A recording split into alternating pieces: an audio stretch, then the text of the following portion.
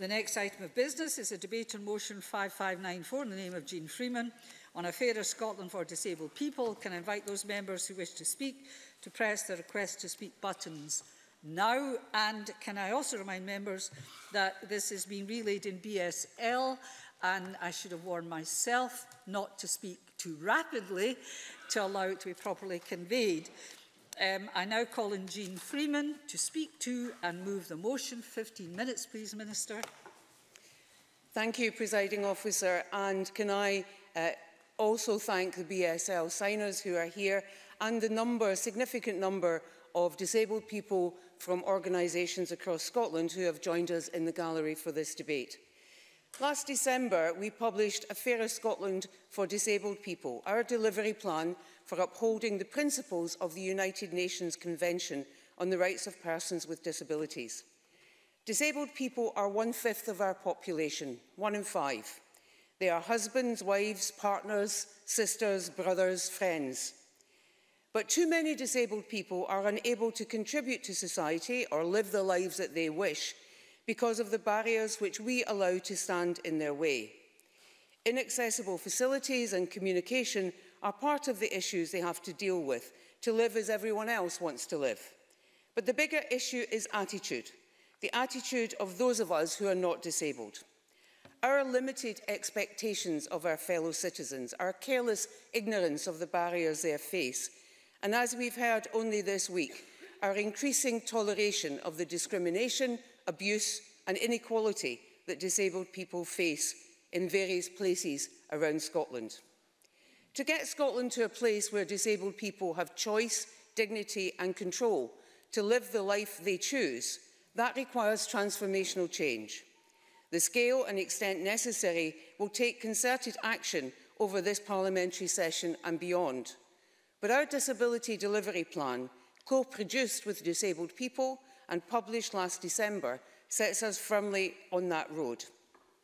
For most of us, having a job defines a large part of who we are.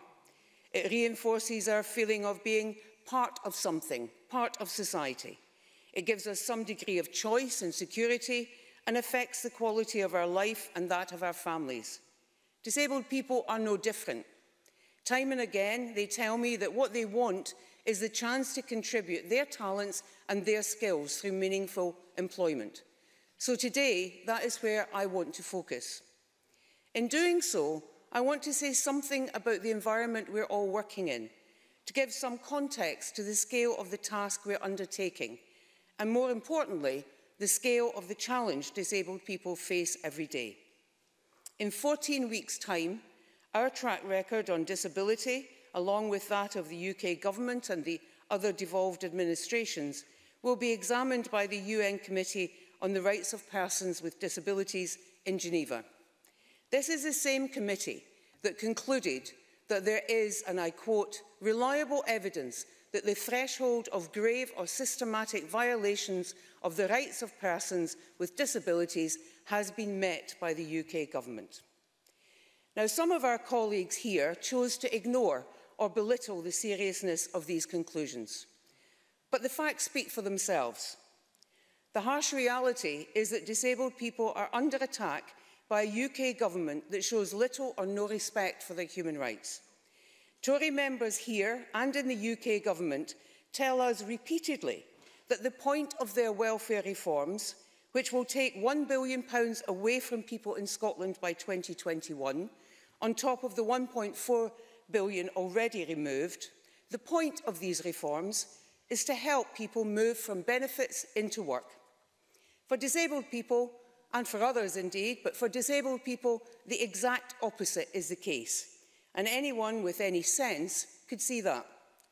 Cuts to support in the transfer from disability living allowance to PIP, cuts of £30 a week to the work-ready element of ESA, losing your mobility car at the rate of £800 a week at the minute, so essential to your independence and a practical aid to work, reduction in the work allowance on universal credit, a freeze on in-work benefits, abolishing the Independent Living Fund, which we have invested in from our budget to retain in Scotland, imposing the bedroom tax, where our mitigation investment shows that 80% of the households we help have a disabled member.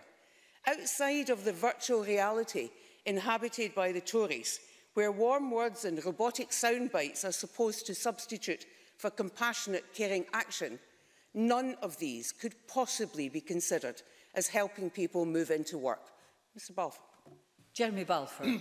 Can I thank the Minister for intervention? We hear a lot from this government about people losing their cars.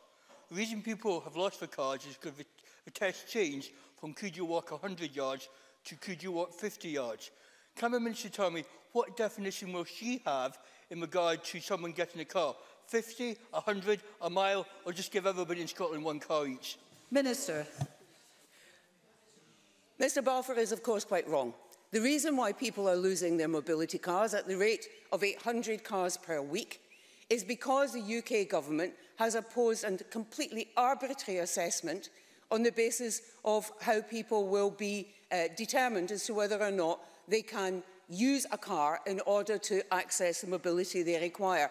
And on the specific answer to your question, let me give you a wee example. I heard last week of a young woman whose leg was amputated in January, who last week was told she didn't need her mobility car, despite her 2 children, despite her prosthetic leg not yet being the one that she will use, despite her use of sticks, despite the fact that she lives significantly some distance from any supermarket or any shop, she doesn't need her car. Now tell me, Mr Balfour, that that's a fair system, and I'll tell you how we will determine what we are doing. We will determine it on the basis of our experience panels, over 2,000 people with direct responsibility of the benefits. They will help and guide us on what is a fair and just system. Now, let's turn more to that just system. With 65% of PIP tribunal appeals, 68% of ESA appeals and 56% of DLA appeals upheld in 1 quarter alone, it's not only the UK government's policies that are wrong, it's their delivery of them too. Delivery that gets it so wrong so often that not only wastes public money, more critically, it leaves disabled people feeling, as one put it, crushed by the UK government. So that is the environment that disabled people face and the one we have to work against. We are determined nonetheless to secure the transformational change that is needed, and we know that we can only do that by working directly with disabled people and the organisations that represent them. So we will honour our commitment to maintain our current record level of investment to disabled people's organisations this year and work towards introducing a 3-year funding model to give a greater degree of certainty for the future, with the details set out next month by my colleague, the Cabinet Secretary. Presiding Officer, across the UK, we recognise that with the exception of Northern Ireland, Scotland has the largest employability gap between disabled and non-disabled people, and we know that that is unacceptable. So our plan sets out a number of specific actions to deal with this. We will reduce the employment gap by half. We will work with disabled peoples and organisations and the public sector to set a target that will increase the percentage of disabled people in the public sector workforce. And we will implement changes, we have implemented changes, to the Modern Apprenticeship Programme to give disabled people the highest level of funding until the age of 30 and deliver important improvements that they sought in terms of part-time and flexible engagement. All of this, together with the significant improvements in our devolved employment programmes, will help. But we need much more concentrated effort on tackling the barriers to employment. We committed to hosting a major congress on disability, employment and the workplace. That congress will take place this December. In order for it to have maximum impact, I can announce today that my colleague, the Minister for Employability and Training, and I will lead a week-long programme of events with employers, the STUC, disabled people's organisations and others to really examine in detail the employability issues and agree additional concrete steps to increase employment levels that we will then take to that Congress for their agreement. I'm pleased to have the STUC's support for this approach and agree with them that it will, as they said, provide a solid foundation for delivering fair work and equal employment opportunities for disabled people. In the meantime, though, I believe that we all have a part to play to improve the employment chances of disabled people. Some members will be aware of the hugely successful internship programme which ran during the last session of this Parliament. For my fellow MSPs, Andy Whiteman and Jamie Hepburn, their intern positions translated into full-time employment. Our delivery plan committed us to build on that with a new 120-place internship programme across the public and third sector and in politics. So I'm pleased to inform the Chamber today that we will lead the way with funding for a new Scottish Government internship programme for disabled people. For some businesses and employers, what they believe to be the difficulties of employing a disabled person leads them to lose out on talent and ability that would bring real value to their company's growth and sustainability. Part of this is an assumption of problems and difficulties. Part of it, a lack of awareness of the help and support that is available. But all of it leads to a lack of opportunity for the disabled person and a loss to the employer of a valuable employee.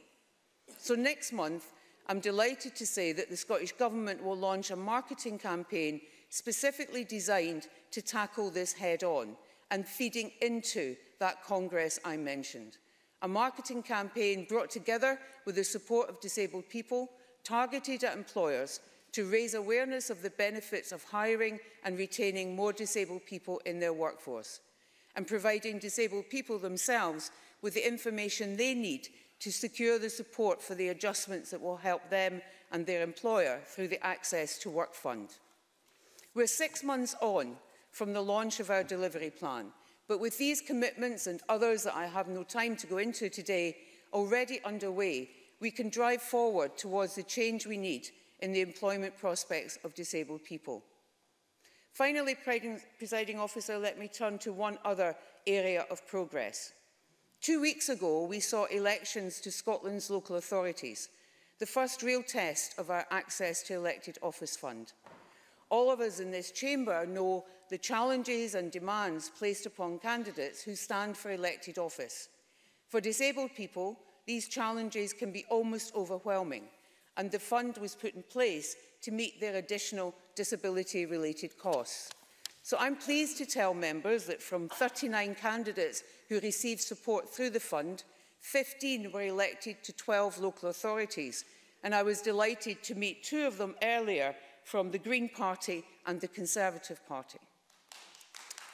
This is, I believe, a tremendous result and a clear demonstration that with some financial support and cross-party political will, we can make a difference. It is important that this chamber genuinely reflects the population of Scotland. I'm grateful to the Inclusion Scotland team who administered the fund on our behalf and delighted to tell members that they have just been shortlisted in the SCVO Charity Awards for this work. So while we have committed to keeping the fund in place until the next parliamentary elections in 2021, I'm disappointed that we cannot use this support for the current UK general election. The terms of the 2016 Scotland Act prohibit us from doing so, a situation all the more regrettable when set alongside the repeated refusal of the UK Government to reopen their Access to Elected Office Fund. That fund, the UK Government's fund, has lain dormant since 2015, denying disabled candidates the support they need and that we have demonstrated works to stand in this general election. Nonetheless, I'm determined to build on the success of our fund. So over the summer, we will explore options on how we might use it to assist disabled people who want to undertake other forms of public service, and will report back on my proposals in the autumn. Presiding Officer, this government will do everything we can to support and advance the human rights and dignity of disabled people in Scotland.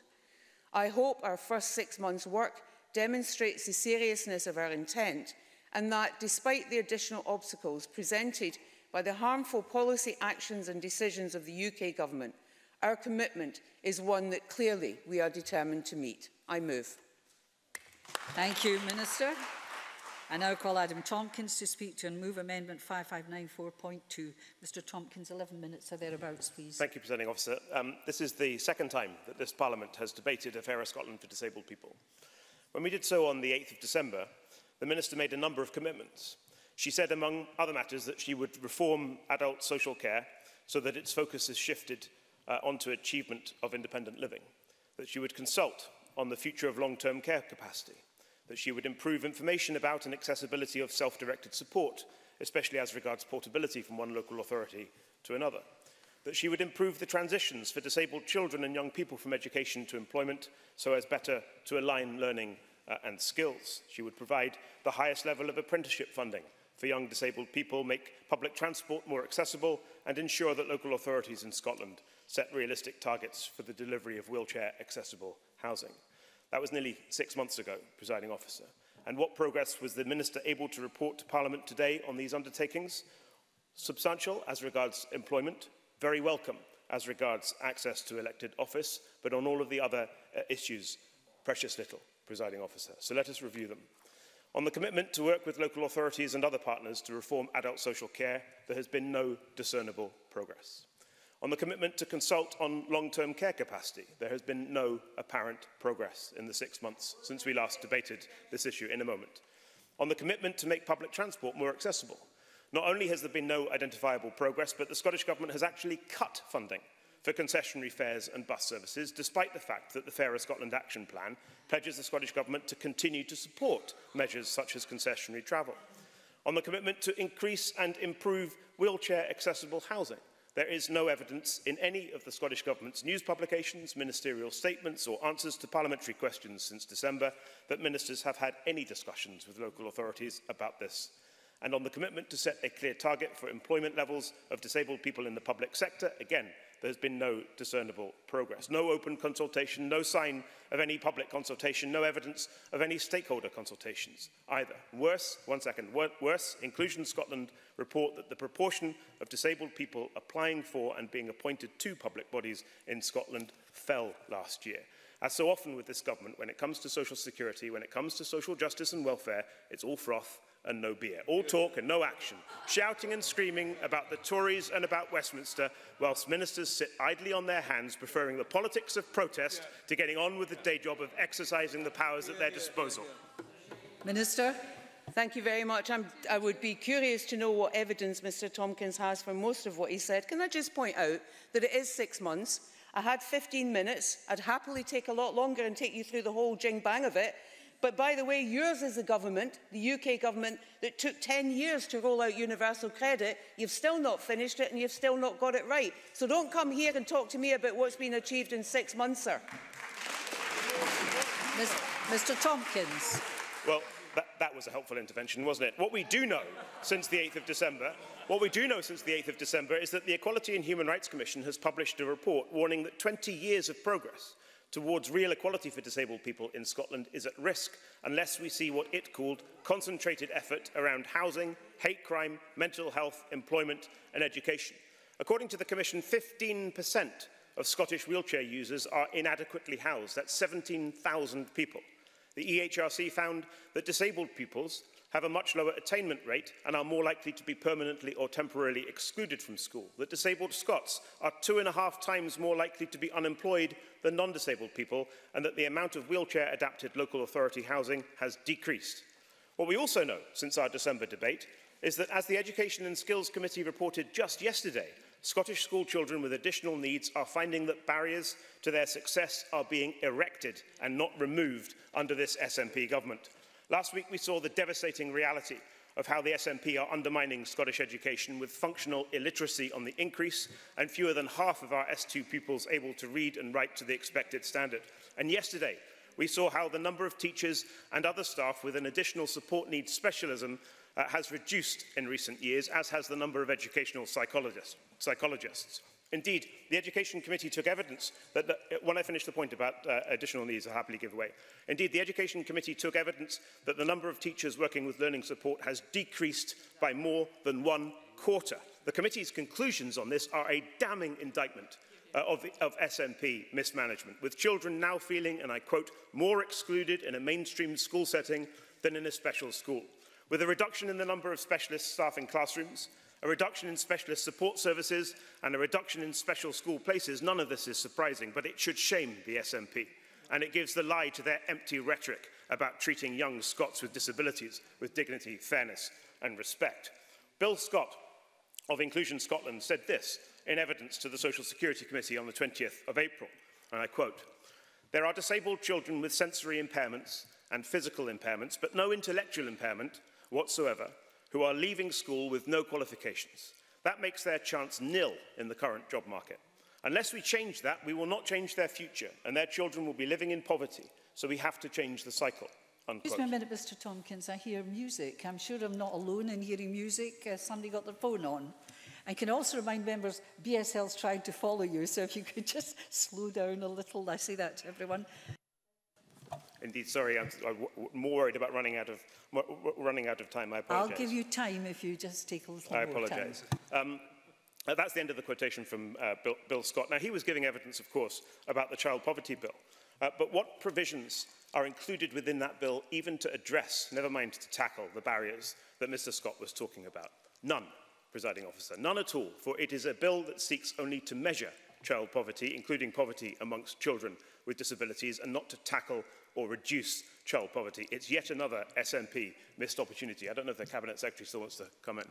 Cabinet Secretary. Thank you very much, Presiding Officer. It's a bit of a cheek of Tory talking about child poverty when we know that under his government it's absolutely going to rocket to unacceptable levels. And bearing in mind that children living in poverty are more likely to have a disabled parent. But in terms of the achievement, I wonder if Mr Tompkins would recognise some facts that in terms of school leaver destinations, positive school leaver destinations, that has actually increased with children with additional support needs. It's now up to 85%. It was 71% in 2010. And I also wonder if he would recognise that there are an increasing number of classroom assistants as well. And it's quite simply not true to suggest that the number of staff supporting children with additional support needs, that's fallen when it's not the case. Long interventions. I'll give you your time back.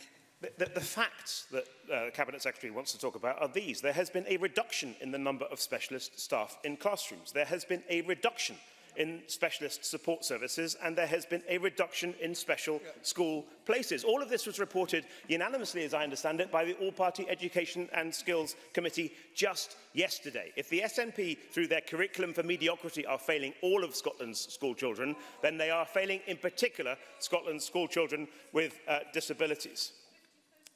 And as for how do we have the cheek to talk about child poverty? There is a child poverty bill in front of this Parliament. And on these benches, what we will be seeking to do is to make that child poverty bill a bill with real teeth, rather than just the four flimsy pages Can I ask the front bench to contain itself, please, and not to heckle, but to intervene instead? Of paper exercises that do nothing at all to tackle or reduce child poverty, but simply contain a series of provisions to measure it. Now, measuring child poverty is important, but tackling... No, I won't.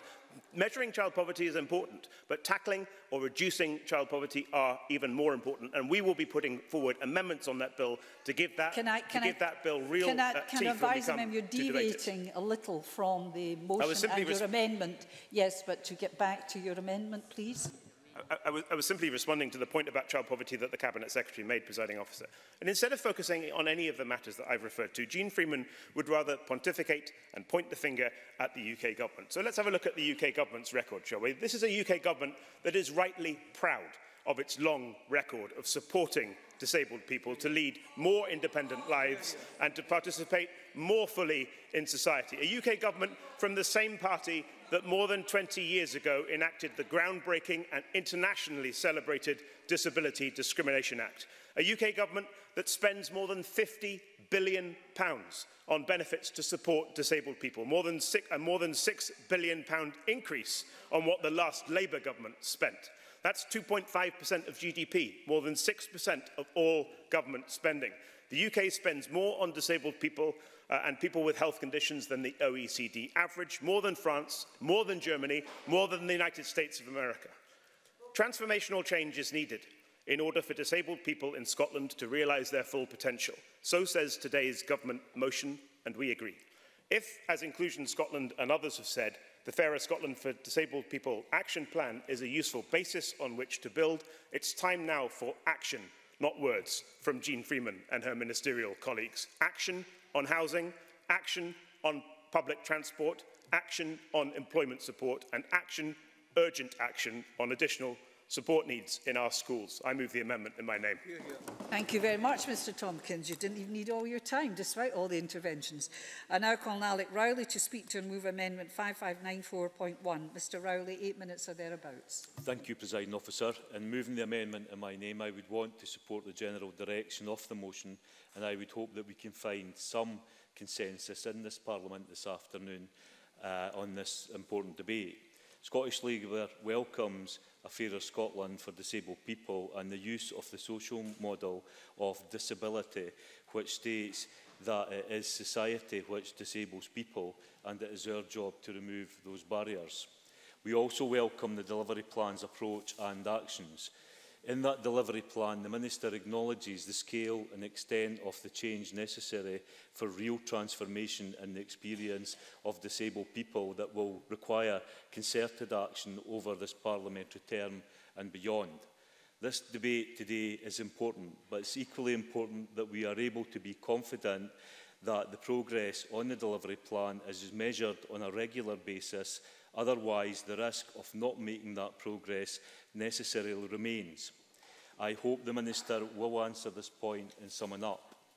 I note, for example, that on housing, the plan quotes the Chief Executive of Glasgow Centre for Inclusive Living, stating that accessible housing is the cornerstone of independent living.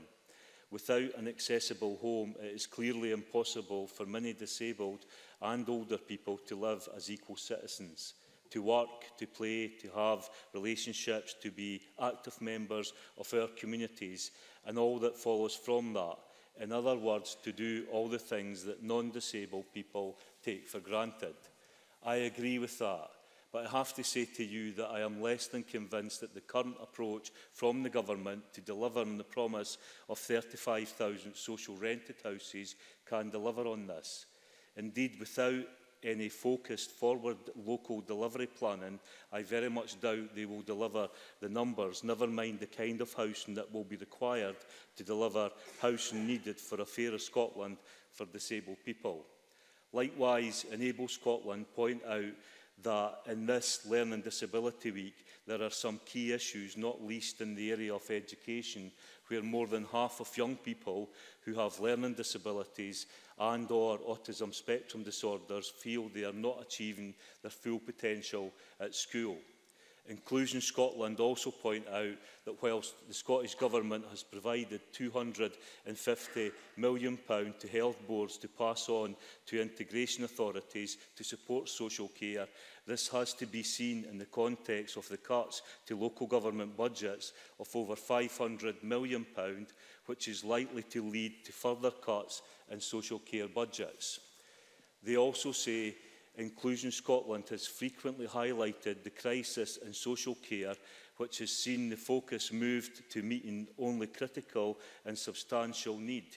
It can mean disabled people effectively being prisoners in their own homes, dressed, washed, fed and toileted, but unable to go out to meet their friends or family to take part in the social activities that most of us take for granted. So we need joined-up government, but we also need the resources to be able to deliver on the actions. And in education, that means more direct support for teaching and learning. It does mean more teaching assistants, and it means, I would suggest, the end to the cuts at the local level. The same is true for health and social care, where we know joint boards are struggling to balance the books and to meet the growing demands that are being placed upon them. So in all these areas, if we're actually going to deliver on this plan, we need joined-up government and we've got to stop cutting local services. So in giving support to the plan, I do want to see more discussion moving forward on how the progress and the outcomes are going to be measured and monitored. For we should be clear, it is in the interest of disabled people to deliver on this plan, but it is equally in the interest of all of Scotland that we deliver. I hope we can agree that disabled people in Scotland make a huge contribution to Scottish society.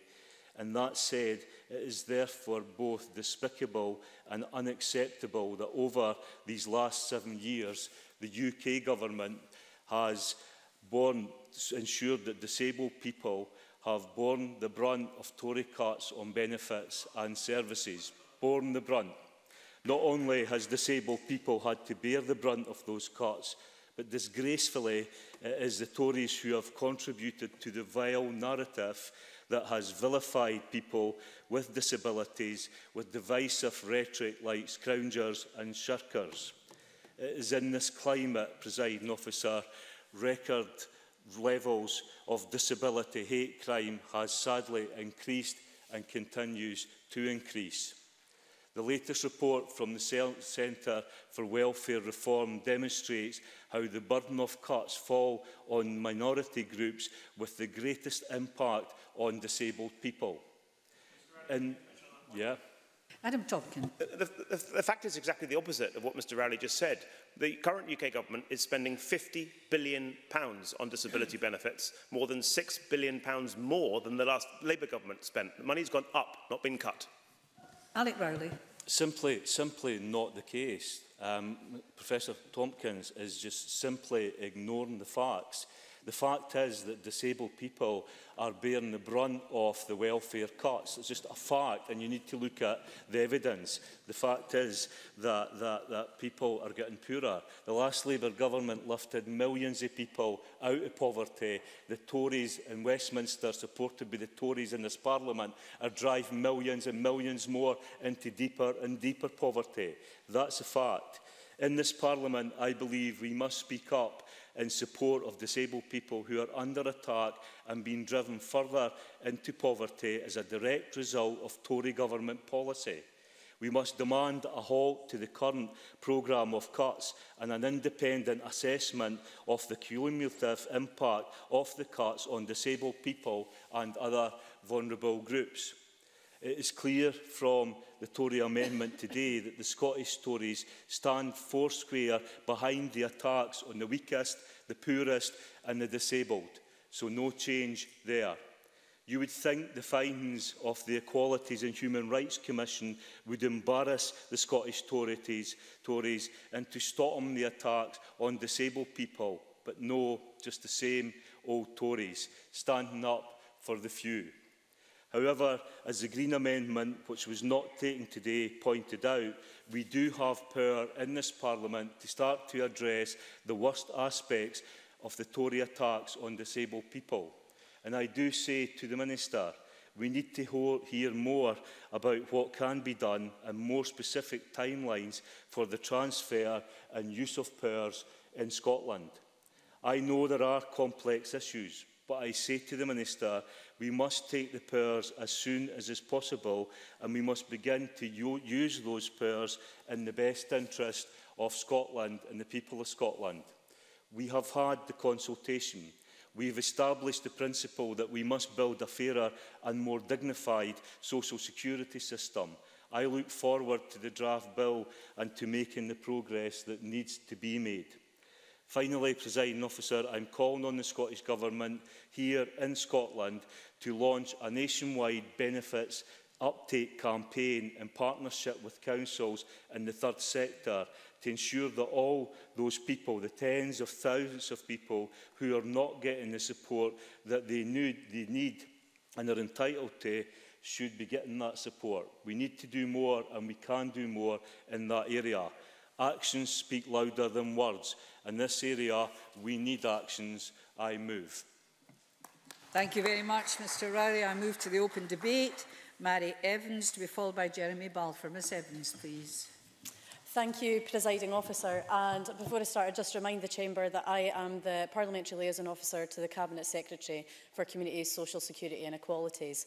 It's a real pleasure to take part in this debate today and to stand here as a member of a party that is determined to create a fairer Scotland for disabled people.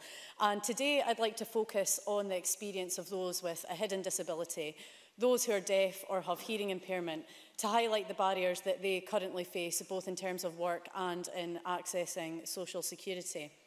And I really decided to focus on this today purely because of an event that I attended last week, sponsored by Fulton McGregor for Action on Hearing Loss, which particularly touched and affected me. And I think it's also quite pertinent to raise that today, given that it's Deaf Awareness Week, because I think all of the points and issues that were raised at that event need wider airing. And we all need to be aware of what's happening and understand some of the problems so that we can actively try and change things for the better. And I thought it was also particularly important because, to be perfectly honest, it highlighted my own ignorance in some areas. For example, I feel like it is quite embarrassing to admit it today, and I don't know if anybody else would have been aware, but one of the most basic points that I didn't understand until that event was the fact that English is a second language to many of those who are deaf, with, of course, British Sign Language being the first. Again, it was just one of these things that I'd never fully considered or appreciated. We heard examples of the barriers that presents when it comes to applying both for jobs and social security, most notably the personal independence payment application. That application itself is long and complex. It's about 40 pages long, and so it's not just a case that it's a simple thing to fill out, especially when it is in a different language. There's the fact that inquiring and applying for benefits requires initial contact via telephone calls or extensive written communication, and the obvious pitfalls that that has for someone who is deaf or has a hearing impairment. The face-to-face assessments are no better. Those applying need the support of an interpreter or a note-taker. And it was disturbing to hear some of the stories from some of those medical assessments. At one medical assessment, we were told the assessor stood behind the person and just shouted, "Can you hear me?" From a distance. We heard another example where a client was asked to spell the word world as part of an assessment, but when it was highlighted that a note taker was present and the spelling could be seen on a screen, the assessor simply asked the client to turn around, spell the word backwards, because that would make it more challenging. We also heard of improper and entirely inappropriate conversations being held in front of the client because the assessor knows that they can't hear them. A local council who, when presented with a deaf client in crisis and in need of support, refused to pay the costs of an interpreter and refused to accommodate their communication preferences. And the charity was then forced to intervene and to arrange and pay for their support. Lack of clear communication, downright insensitivity and improper conduct are commonplace, and these are just a few examples that we heard. We also heard directly from Pamela, who suffered from a number of conditions. She's deaf, has Mears-Irlen syndrome, dyslexia and depression, and worked until 8 years ago when she was forced to stop because of those conditions. She also has a 30-year-old son who suffers from a number of complex conditions and who needs round-the-clock care. Pamela outlined many of the problems she experienced, as well as some of the changes that could be made, which would make a massive difference to her and her family, as well as to many others. Because one thing is clear, the PIP application and assessment process needs to be fundamentally changed. In terms of those who are deaf, it's a case of education and actually making people more aware. Sometimes it's just something as simple and basic, things that need to be taken account of, like communication in plain English and in a format which doesn't exclude those with certain conditions. Eradicating the process of continual reassessment for those with lifetime conditions that are degenerative, offer no chance of improvement or are terminal. But foremost in all of that is making sure that those who need the support from Social Security get it, and that it's enough to enable them and give them a quality of life. All of that means taking a fundamentally different approach to that which has been damagingly implemented by the Tories at Westminster. An approach which has seen a massive increase in the numbers of those living in poverty, and it is, quite frankly, ruining lives. 39% of people living in poverty are in a household with at least one disabled person. Changes to disability living allowance and the transfer to PIP have seen many people falling through the cracks, either losing their benefit entitlement altogether or significant parts of it, including the mobility element. 51,000 people have lost their mobility vehicles altogether since PIP was introduced in 2013. Vehicles which act as a lifeline, especially to those who live in rural constituencies like mine. The cutting of employment support allowance to the tune of £30 a week, which for some amounts to a cut of nearly a third of their income.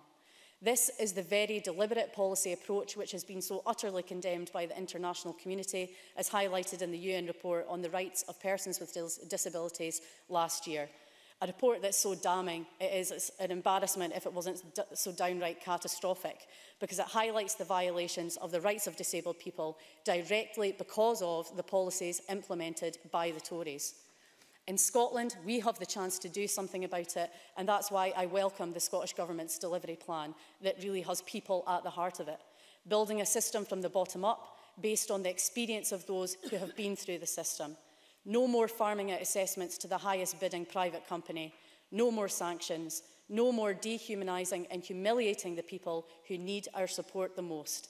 Instead, it's about building self-esteem, building confidence, and treating everyone equally with dignity and respect, and quite simply like human beings. Thank you. Thank you very much. Call Jeremy Balfour, to be followed by Ruth Maguire. Mr Balfour, please. Thank you, Deputy Presiding Officer, and I welcome the opportunity to speak in this debate. I should make clear that I am registered disabled. I'm in receipt of PIP and also was for 20 years a former DLA and then PIP tribunal member. I wonder if I can just start with one comment aimed not necessarily just at the Minister, but actually aimed at all members of this chamber. We hear a lot in the last number of speeches of disabled people. And in some ways, I'm not sure that is the most helpful language to be using. Because disabled people come from different backgrounds, different experiences, and have different disabilities. And to categorise us all into one grouping is sometimes slightly demeaning. And I understand why we use the word, and I understand the difficulties around that. But I'm not sure we would get away with it if we use that type of language for other protected characteristics. And so I think we do have to be careful with the language that we use. The reason I say that is because what I want to talk about briefly is the PIP Awards and the former DLA. Because I think the advantage of both DLA and of PIP is that it doesn't look at the person's disability, it looks at what effect does that disability have on that individual. Absolutely. Sandra White. Thank the member for taking an intervention. And yes, I mean, disabled people are the same as everyone else. They have a right to be themselves. But I wonder if you can explain to me what advantage there is in taking £30 a week of people who are on PIP. What advantage is that to disabled people? Because our class is disabled, but they look at it, the UK government. How can you say that is an advantage? Jeremy Balfour. If the member will bear with me, I will develop that towards the end of my speech if I have time. Because I think it is really important that we don't look at disability and say that person has a disability, thus they get an award. It is much better to say what effect does that have on that person's lifestyle, and then say how do we help that. So that means you will end up with people who have a very similar disability in medical terminology getting an award or not getting an award. And so going back to the issue in regard to people losing their cars or mobility, the test is very clear. It is how you walk, the speed, manner and distance. That is what the law lays out both for DLA and for the new PIP. The only change that happened was that the government reduced the figure from 100 yards down to 50 yards. So to answer the Minister's question about the lady that she met last week, it would depend how her working goes with an amputee leg and with sticks. I had somebody recently, if I can just bear with it, I'll come back. I had somebody a number of years ago that came to our tribunal who had artificial legs, but with the use of sticks could walk a fair distance. So she didn't get the old DLA. That seemed right to me because it is in regard to how somebody walks, not just because they have only one or no legs. Minister. I thank the member for that explanation, but can he explain to me how, if it is so fair and so clear-cut, 65% of appeals against PIP decisions are upheld? That indicates to me that when you get to the business of really looking at what this disability benefit is for and at the real person in front of you, those first decisions that he's talking about are badly wrong. Jeremy Balfour. Well, as the Minister will be aware, only 6% of people that have refused PIP actually appeal. So the majority of people who don't get PIP obviously accept that the decision was correct. If I can also move on and say that I think we do need to look at how the assessments are done. I'm not saying that on every case the assessments are right. I have to say from a personal experience, when I went through filling out the PIP form, when I went to my assessment as an individual, I have to say I was treated with respect and it all went as what it should have gone. But I accept that not everyone has that experience.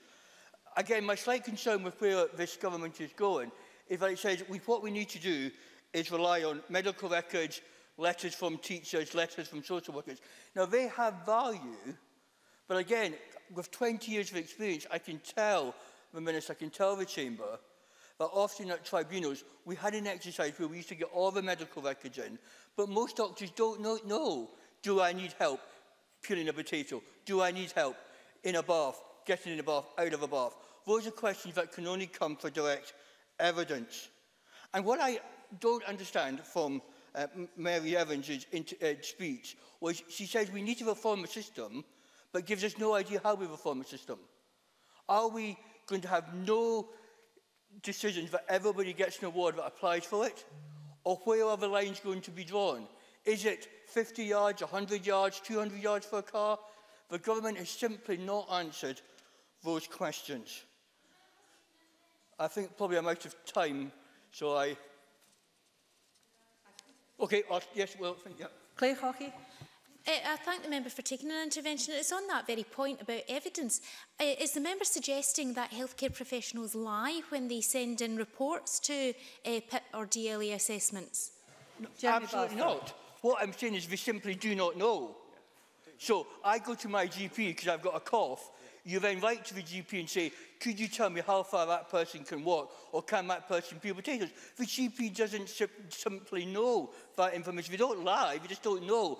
And what the best evidence is always from the claimant, him or herself. And that is why, actually, the tribunal should be a positive experience, because they get to tell their story and can put that forward. I appreciate my time has gone, but I think we all agree there needs to be some set of assessment. And what this government is lacking so far is any clarity in regard to that. And I know a lot of disabled people, I use the word myself, a lot of people that have disability, who are now concerned because they are worried that anything will take them out of PIP. And will the Minister say from now that everybody that has PIP will continue to get it? Can she make that claim? And if so, what is the justification? Thank you very much. Thank you, Mr Balfour. I call Ruth Maguire, followed by Alison Johnson. Ms Maguire, please. Thank you, Presiding Officer. It's fair to say that the UK and Scottish governments disagree on many things, but perhaps nowhere is the difference between them clearer at the moment than in their respective approaches to the rights and welfare of disabled people within our welfare system.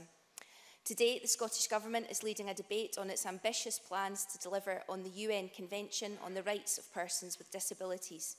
Meanwhile, the ongoing welfare reforms of the UK Tory Government have been condemned as being in grave and systematic violation of the very same convention. Whatever our party politics, this should appall and horrify us all. It might be worth reminding Parliament of some of the conclusions reached by that UN report. Changes to housing benefits and PIP criteria, together with the scrapping of the Independent Living Fund, have, and I quote, disproportionately affected persons with disabilities and hindered various aspects of their right to live independently and to be included in the community.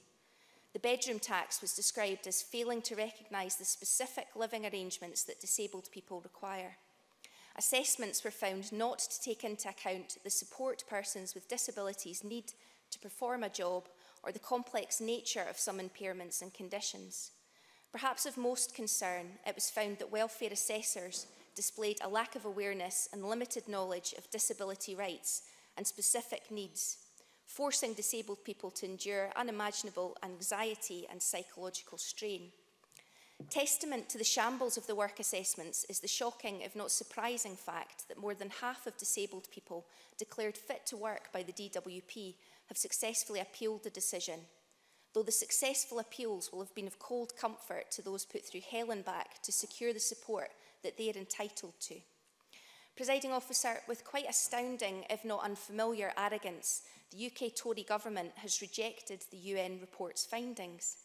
As an MSP helping constituents and as a member of the Social Security Committee, I have heard extensive and first-hand evidence about the realities of the horror and the damage of UK welfare reform, particularly for disabled people.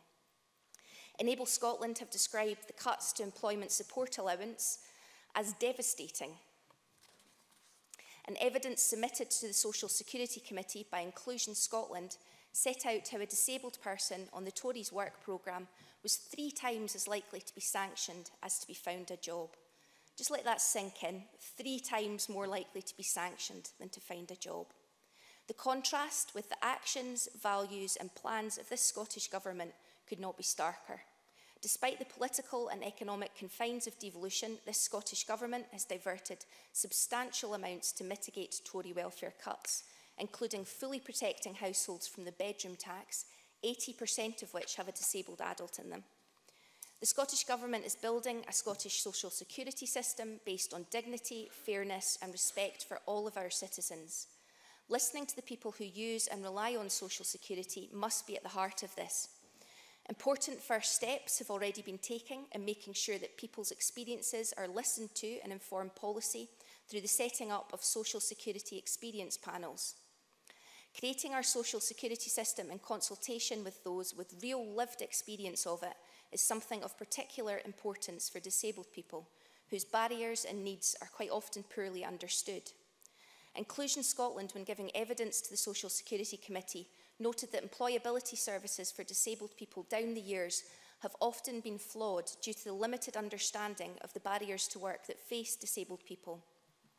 For example, Dr. Witcher pointed out that although it's often assumed that the problem is something to do with the person, the individual's lack of skills or confidence or how they manage their condition, in actual fact, it tends to be just as much to do with employer attitudes or the fact that employers do not have the information or support to know how to advertise the role in an accessible way. A point which underlines that transformational change is required to shift societal attitudes and remove barriers. For this very reason, I welcome that the delivery plan is based on the social model of disability, which views disability as the relationship between the individual and society, as opposed to the medical model where an individual is understood to be disabled by their impairment. Because supporting and enabling disabled people is in all of our interests. Disabled people already make an immensely valuable contribution to Scottish society, and with even better support and individual freedom, will be able to flourish and contribute even more in the future. Presiding Officer, each time we discuss social security in this chamber, in particular where disabled people's rights are concerned, I'm torn between feelings of anger and, frankly, contempt for what the UK Tory government is doing, and comfort and hope that in Scotland, under this SNP Scottish government, we can take an entirely different path. In closing, I'd urge Tory colleagues to take stock of the UN report, which castigates their punitive welfare cuts, which so disproportionately impact disabled people and violate their rights. And I would ask them to join with the rest of the Parliament in firmly committing to equality for disabled people and in striving to create a Scotland that's fair and inclusive for all. Thank you. I call Alison Johnson to be followed by George Adam. Ms Johnson, please. Thank you, Deputy Presiding Officer. I very much welcome the opportunity to speak in this debate this afternoon, and I welcome the motion, the later section of which draws attention to welfare reforms and the hugely negative impact they've had on too many disabled people, and I'll focus on this issue in my time this afternoon. This is a well-timed debate, as from tomorrow this Parliament will have the power to legislate for disability benefits. From tomorrow, Scotland can chart a different course to the one that has had charted for it by the UK Government. It can create a fairer and more respectful system of social security for disabled people, and I hope to be able to lay out some suggestions as to how that might be achieved. As the motion notes, welfare reform has impacted disabled people very negatively, with cuts to benefits that help people with disabilities and health conditions, with additional costs being particularly hard hit. Most people receiving such support through the Disability Living Allowance benefit are being transferred to the new Personal Independence Payment, And whilst some DLA claimants have benefited from the move to PIP through getting higher awards, the opposite is also true. Figures from October last year show 25% of DLA recipients assessed for PIP being denied support altogether and 23% having the benefit reduced. The Scottish Government's annual report on welfare reform suggests that around 30,000 people will lose entitlement, an average loss of £2,600 a year. And the figures for new PIP claims are even worse, with almost 60% of all new applicants to January 2017 being denied help. Now, this risks plunging disabled people into poverty, with 39% of people in poverty in a household with at least one disabled person, and costs associated with disability averaging £550 per month. Now, this isn't just a matter of recipients having to cut back a little and go without a few extras. Disability living allowance pays for the support that people need to live their lives, to pay for essential care, to see friends and family, to go out to work. And that's why the motion is absolutely correct to say that these reforms harm the rights of disabled people, the right to live independently and with dignity and respect. And in a week when many more DLA claimants would have lost their adapted car, scooter or electric wheelchair, Ruth Davidson chose to pose on one of Trossic Mobility's all-terrain scooters for a publicity stunt. Miss Davidson might have been able to go anywhere she wanted on one of those machines, but many disabled people are stranded in their homes, no longer able to get to work, increasing isolation and poverty. Before I move on, I'd like to draw attention to the system of testing for the new PIP benefit. Narrow, points-based approaches don't capture the real lived experience of disability and ill health and how they impact on people's ability to live independently. Those kinds of tests, administered by people who don't know the claimant, are doomed to be wrong in many cases, and indeed they are, certainly. Madam Tompkins. Tess, would you? I beg your pardon, I didn't even bother looking. I apologise to both of you. I don't know whom I've insulted more. Jeremy Balfour. I think clearly me, Presiding Officer. I agree. Thank you for taking my intervention. You don't like the present test. What would you use in its place? I think I'll get this right. Alison Johnson. Thank you, Presiding Officer.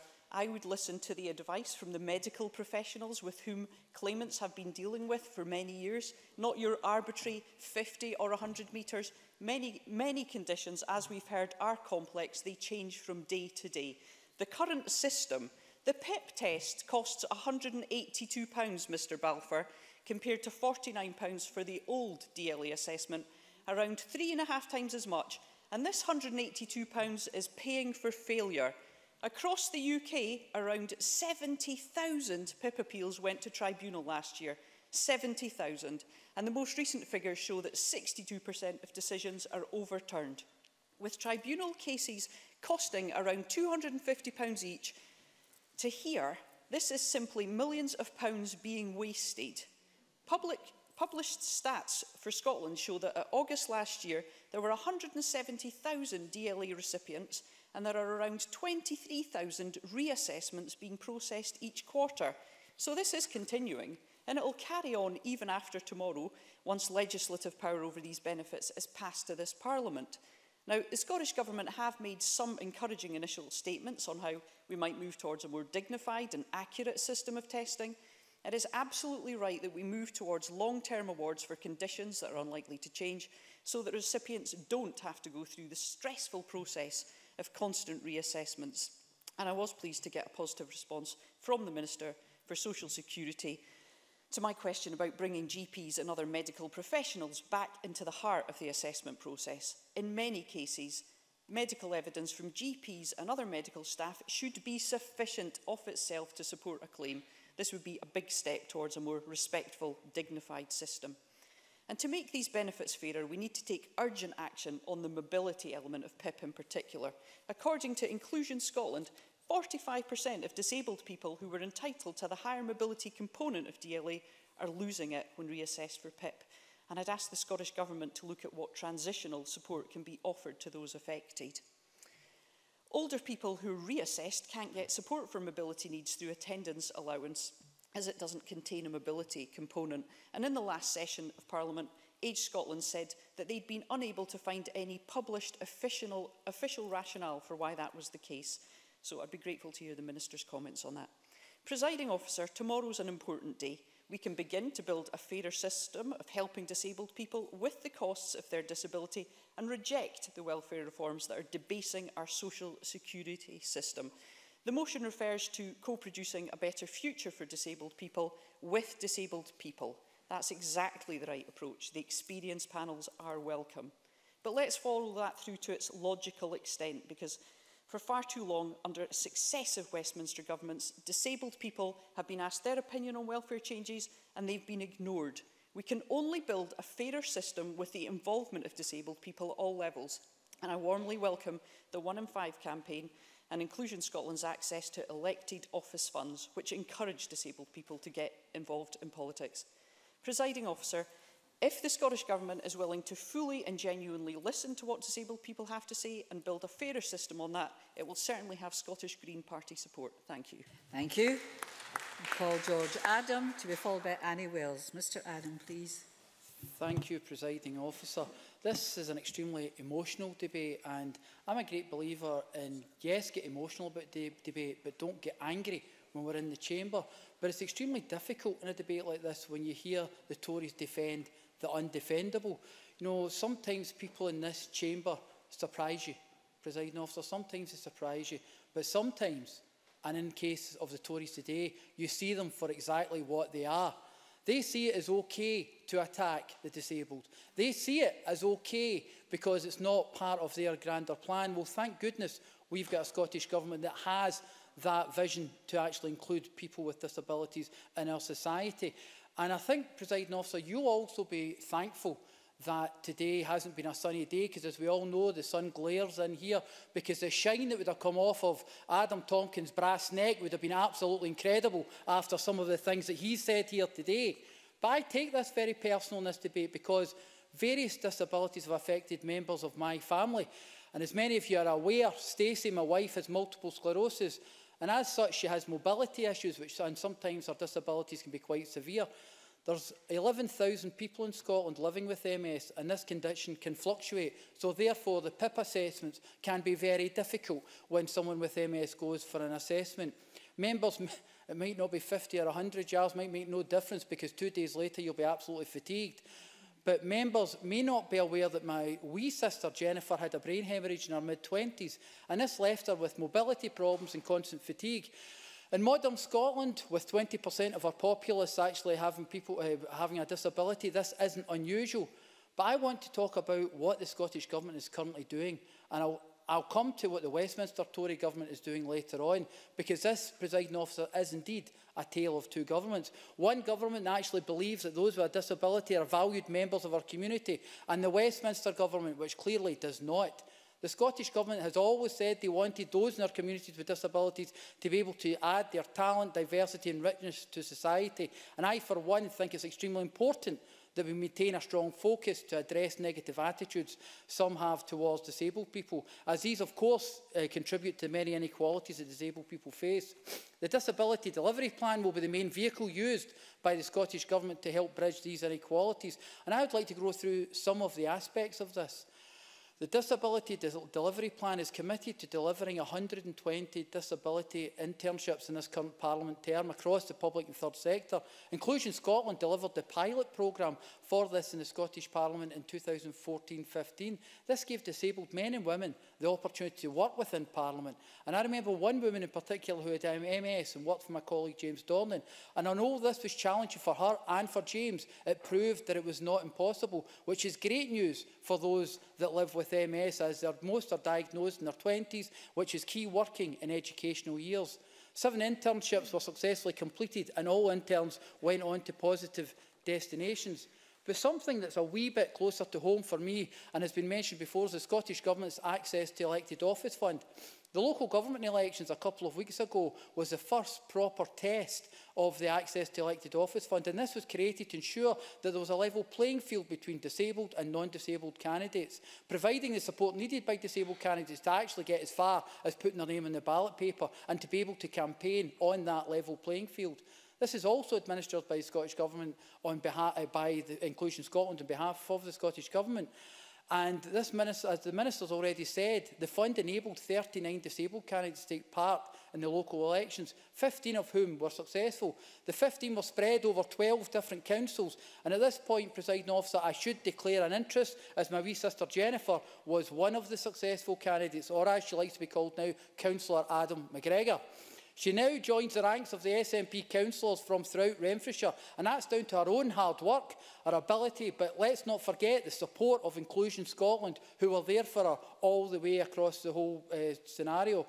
So when we see the SNP's government for vision for disabled people in Scotland is to treat them with dignity and respect, finding ways to level the playing field and promote the belief that everybody has something to give to contribute to society. This is in stark contrast with the Tory government's ideals as they continue to harass and pursue our disabled. The Tories' so-called welfare reforms are having a harmful effect on those living with disabilities. Policies the Conservative government have pursued are harming the rights of disabled people from abolishing Independent Living Fund and introduction of the bedroom tax to work capability assessment and changes to personal independent payment. Around 800 mobility cars have been taken off disabled people as a result of Tory cruelty. 800 cars, Presiding Officer. 800 cars a week. Vital for disabled people as they deal with their personal disability and try to create that better future for themselves by going to work. It's all right for the Tories to talk about work as the best way forward for people to get out of transport. If you take away their basic transport, there is no way they are actually going to be able to achieve that. So far the Tories have ensured that 48,000 people have had their vehicle taken from them as the transfer from DLA to PIP continues. A process that ironically is taking away the independence of many disabled people. Surely there must be a Tory in the opposition benches that finds this difficult to live with. There must be one of you who wants to break ranks and state how disgusted you are with the UK government's treatment of disabled people. I'm happy at this point to take an intervention for that brave Tory soul. You can't because you're in your last minute. Well, that's unfortunate because none of them were getting up in the first place anyway. So, Presiding Officer, it appears that we're dealing with the same old toxic Tories who believe there are no such thing as society and would gladly sell their own granny in pursuit of their own goal. Well, I believe in our communities and the people who make them up throughout Scotland. The type of Scotland I want is one that gives everyone an opportunity, not the select few. That is why I became involved in politics, and that, Presiding Officer, is a vision of the future I intend to continue to subscribe to. Thank you, Mr Adam. I call Annie Wells to be followed by Joan McAlpine, please. Thank you, Deputy Presiding Officer. I welcome the opportunity to participate in this debate on how we can help to build a fairer Scotland for people with disabilities. We also welcome the Scottish Government's Fairer Scotland Action Plan for Disabled People, and we support its objectives. We want fairer working lives for disabled people and higher incomes. We want accessible public transport and accessible workplaces. We want to confront the stigma and discrimination, low expectations and prejudice which so often holds people back with disabilities in Scotland. This means endorsing the social model of disability and recognising that it's not mental or physical health conditions, but the barriers which society constructs around them, which drive inequality between able-bodied and disabled people. Those barriers become apparent in education and training. Only 64% of young people with a disability participate in further education, compared to 71% of able-bodied youngsters. Many of the buildings of Scotland's ancient universities were just not built with accessibility in mind. It is essential, if our universities are serious about widening access, that local authorities, the Scottish Government and institutions work together to make campus a place which is truly accessible to all. Although 1 in 5 of our fellow citizens live with a disability, Scotland still has work to do in making modern apprenticeships accessible to all. 8% of modern apprenticeships now go to disabled people, and while this represents progress, there is more to do. If the government is serious about building an inclusive society for everyone, then it would not have to cut the numbers of additional support needs teachers and taken that level of support away. Yes. Joan McAlpine. Yeah, I'm also concerned about the cutting of additional support needs teachers. Can she explain to me why the Tory councillors in Dumfries and Galloway voted in favour of swinging cuts to teachers with additional support needs in 2015? Annie Wells. Thank you. Well, I think you'll find that the budgets have been cut to local governments from this Scottish Government. So people do have to make choices, and they had to make a choice because their budget was cut. Therefore, there is no surprise that disabled people, those with learning disabilities or mental health issues, can face particular and complex barriers to sustained employment. Barriers like stigma and discrimination or lack of confidence and skills. These ultimately result in the low levels of employment that we are all too familiar with. I would like to make a bit of progress, thank you. We do, however, have more people with disabilities in employment than ever before. Nearly 500,000 more since 2013, and 360,000 more than just 2 years ago. Despite the progress, the disability employment rate in Scotland of 42% is now lower than when the SNP first came to power, and is lower than the UK average. In 2007, the disability employment rate in Scotland was 45.2%. The Scottish Government's 2016 annual population survey shows substantial regional variation in disability employment rates across Scotland. In Shetland, the disability employment rate is 87.7%, but in Glasgow it's a paltry 24.9%. There are many barriers that prevent disabled people from finding work and progressing in employment. These include negative attitudes from employers and recruitment agencies, inaccessible workplaces and inflexible working practices. Too many disabled people experience a fragmented system which does little to support their ambitions of employment. The UK Government's vision, published in its recent Work, Health and Disability Green Paper, to create a society in which everyone has a chance to fulfil their potential, where all that matters is someone's talents and how hard they are prepared to work. I'll take an intervention. Jean Freeman. Can I thank Ms Wells for that intervention? Can she explain to me how that ambition in the Green Paper that she was describing sits against the cuts to, for example, ESA and Motability cars, but also imposed by the UK Government? But how also does it sit against a UK Government when it was ruled against in terms of its treatment of individuals with mental ill health, simply changed the rules rather than changing its behaviour? Annie Wells. Thank you. Well, we spend almost £50 billion a year to support people with disabilities and health conditions, and it will be the Scottish Government's turn to set the rules when it does take control of the powers. The UK Government is determined to remove the long-standing injustices that stop disabled people and people with long-term health conditions from getting work and restricting their aspirations. In order to break down these barriers, it's essential that disabled people have equal access to labour market opportunities and are given any support needed to advance with employers that deliver effective health and wellbeing practices. We must help employers create a workforce that reflects society and where employers are equipped to take a long-term view on the skills and capability of their employees, managing a varied workforce in order to keep people in work rather than reacting only when they lose employees. We must do more to effectively integrate the health, social care and welfare systems to support disabled people to move into and remain in sustainable employment. And most importantly, though, we must change cultures and mindsets across all of society so that we focus on the strengths of the disabled workforce and their capabilities. Let me finally turn to the challenge of mental health. The Scottish Government has made some progress in this area by increasing the investment for the provision of mental health treatment. However, if we are truly to achieve a step change in mental health treatment in Scotland, then additional resources will be needed. The Scottish Government's mental health strategy represented a missed opportunity to really change our approach to this issue for the better. 1 in 3 Scots annually are affected by mental illness. There is so much unfulfilled potential in our communities because of inadequate... Ms Wells. Okay. By working hard to achieve the ambitions of disabled people, their aspirations and their needs will be supported by more active, integrated and individualised support. This will help improve health and well-being, benefit our economy and help us to build a Scotland which is truly fairer and more equal for disabled people. Thank you.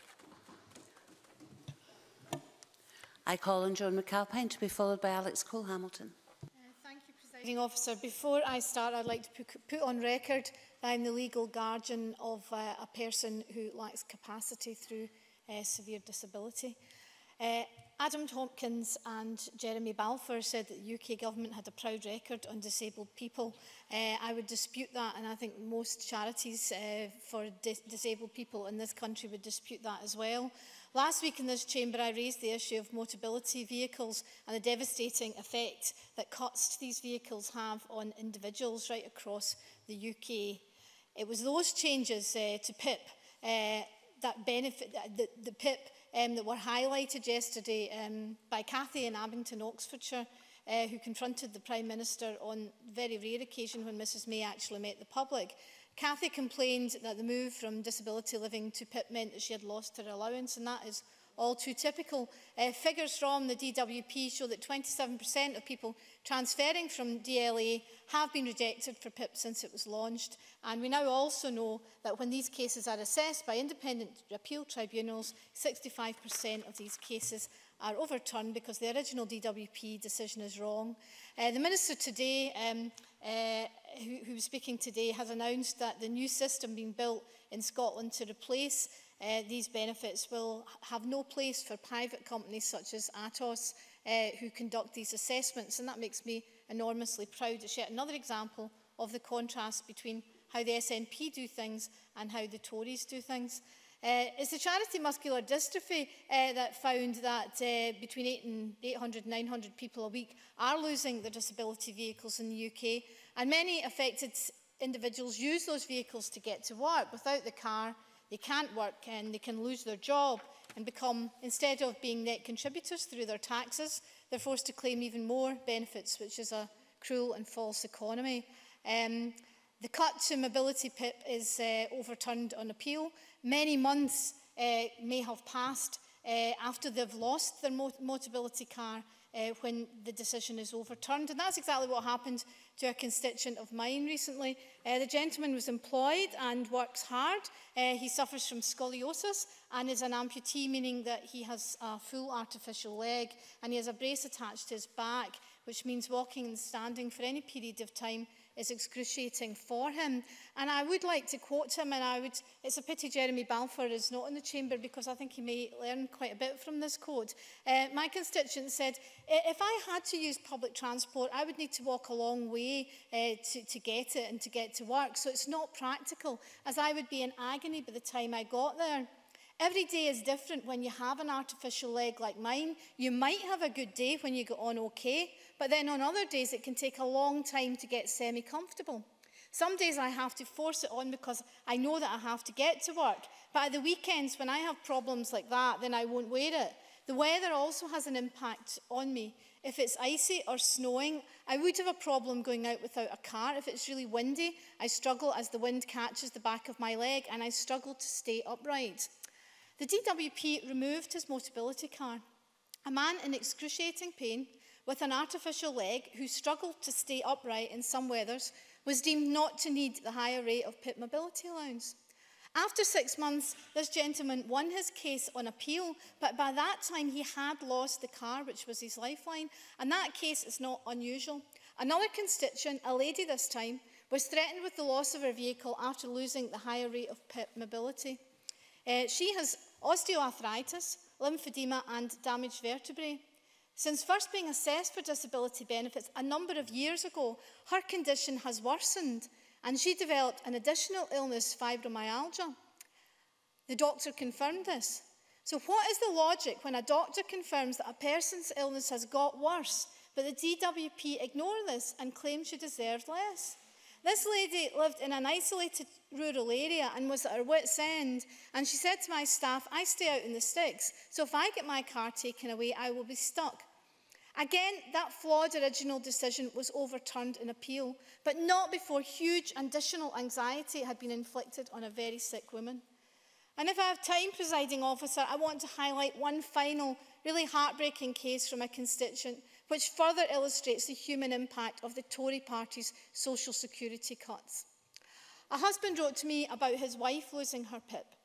They had to travel to a city in England for her assessment, which he described as really stressful, conducted, of course, by one of those private companies that will have no place in our Scottish system when we build it. The husband explained, no way could she get on a bus. She has had epilepsy from a child, and over the last few years she gets no warning when a fit is coming on. If standing, she just collapses. She has brittle bones now, and as a result, she has broken her hip, her collarbone, her pelvis, and 3 ribs. She has split her head open twice. In the midst of all this, she has lost a great deal of hearing, and I have had to give up my work to look after her. It beggars belief that assessors could claim that this lady does not deserve the full rate of PIP mobility and does not deserve a Motability car. And I would love to hear Jeremy Balfour explain why such a decision had been made. Under this Tory government, that's happening right across the UK. And I know that every member of this chamber will be able to tell similar heartbreaking stories, or should be able to tell similar heartbreaking stories, because they certainly come into my constituency office every week. So my question to the Tories opposite is, why are you not moved by these stories from your own constituents? Thank you very much, Presiding Officer. I have Alex Cole-Hamilton to be followed by Stuart McMillan. Thank you, Deputy Presiding Officer. I greatly appreciate the fact that the Scottish Government regularly use their parliamentary time to bring us back to this important issue, and I commend the motion before us today and assure them of our support, as I do for the Labour Party amendment as well. There have been several moments of great progress in the course of our nation's history which have marked significant enhancement in the support we offer people with disability in our society: the creation of the NHS, the introduction of the Disability Discrimination Act, and in the promise shown through things like the introduction of self-directed support and indeed the delivery plan that we are rightly debating today. But the road to full equality is a long one, and while this government and its predecessors are to be congratulated on these areas of progress, we do those citizens we represent affected by disability a disservice if we assume that we have met in any significant way the challenge before us and indeed before them. Debates like this offer us an important moment of reflection, an opportunity for us to reaffirm our own understanding of all that we still have to do to push ever nearer to realising that equality. And new doors, as we have heard, open tomorrow in that effort with the empowerment of this Parliament in areas of social security, and we do well to encourage each other in the reach of the ambition of their use. That we in this place should never, by sin of omission, miss an opportunity to remove an existing barrier to the inclusion of our disabled citizens, or by sin of commission, unintentionally erect a new one. It is absolutely right, therefore, and it's a measure of the progress achieved by this Parliament, that each statutory instrument or new law which comes before this place must have an equalities impact assessment on it, which give light to any unintended consequences. And it's right that we take the time necessary to fit out our new social security system in the best, most empowering and humane way possible to meet the needs of those that we represent. Disability from the outset, be it congenital or acquired in later life, brings with it a range of barriers and problems that we have it in us to ameliorate through the powers that we possess. It comes in many forms and with a range of implications. It isn't always visible and it isn't always immediately detectable. In fact, the detection and diagnosis of debilitating conditions can be one of the first such barriers encountered by people with disabilities and their families. The fight, and it is a fight, even to get a diagnosis in the first place, is often the initial struggle that disabled people and their families encounter, compounded when the disability is in learning faculties in early life by things like CALM's waiting times that are nothing short of outrageous. That process can take years, and without such a diagnosis, that person and the family around them are not entitled even to be assessed for further support, be that through benefits or through social care provision. Would that were the end of their struggle. In many cases, families, particularly those affected by learning disabilities, once they finally do get to the races in terms of diagnosis, are met with another protracted delay in terms of support available to them.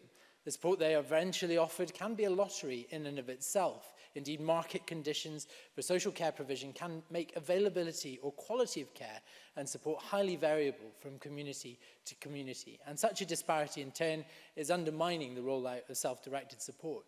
When I worked for Abelard, a disability charity, I advised Angus Council on the rollout of self-directed support in that local authority. that 104 children with disability who require respite support were all served by the authority's own respite unit. I helped them conclude that with so few service users and existing well-regarded unit, they could not hope to attract another provider to the area to offer an alternative facility, as the business case for venture just wouldn't stack up. As such, while self-directed support offered those families the promise of choice, the market realities on the ground meant that there was literally nothing to choose from. The point is, Deputy Presiding Officer, that well-intentioned policies and acts that we seek to lay down in this place and at Westminster don't always meet the challenge for which they were created. The Disability Discrimination Act, for example, has done wondrous things in terms of the compliance for the fabric and construction of new buildings, but that does not mean that we as legislators should imagine that we have somehow cracked the accessibility problem in our society.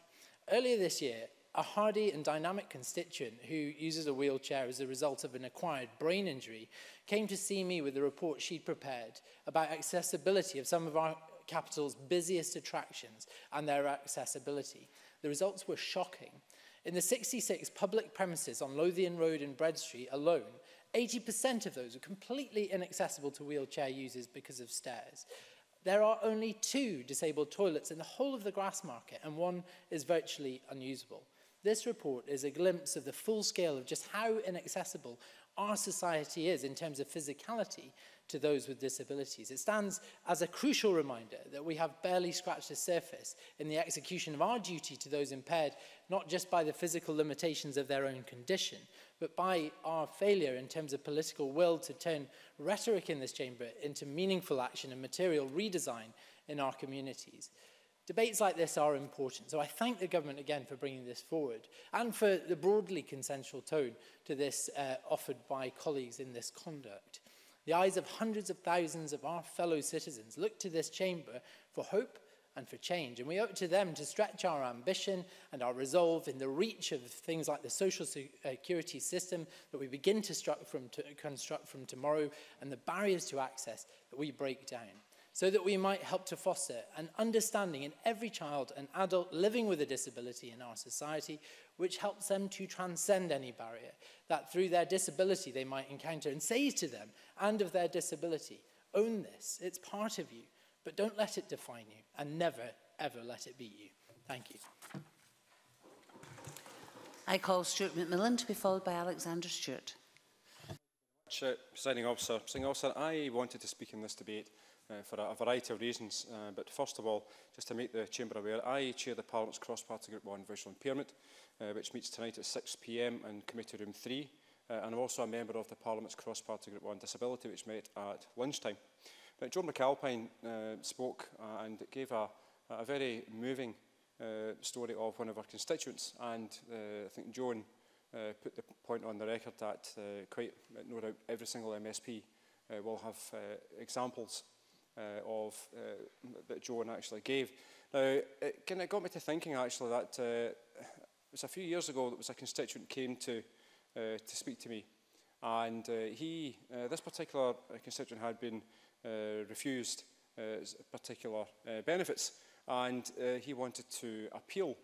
And when I questioned my constituent to get further information, I genuinely was gobsmacked that this individual, his life was going to change so dramatically because of the rejection of the particular benefits that he was receiving at the time.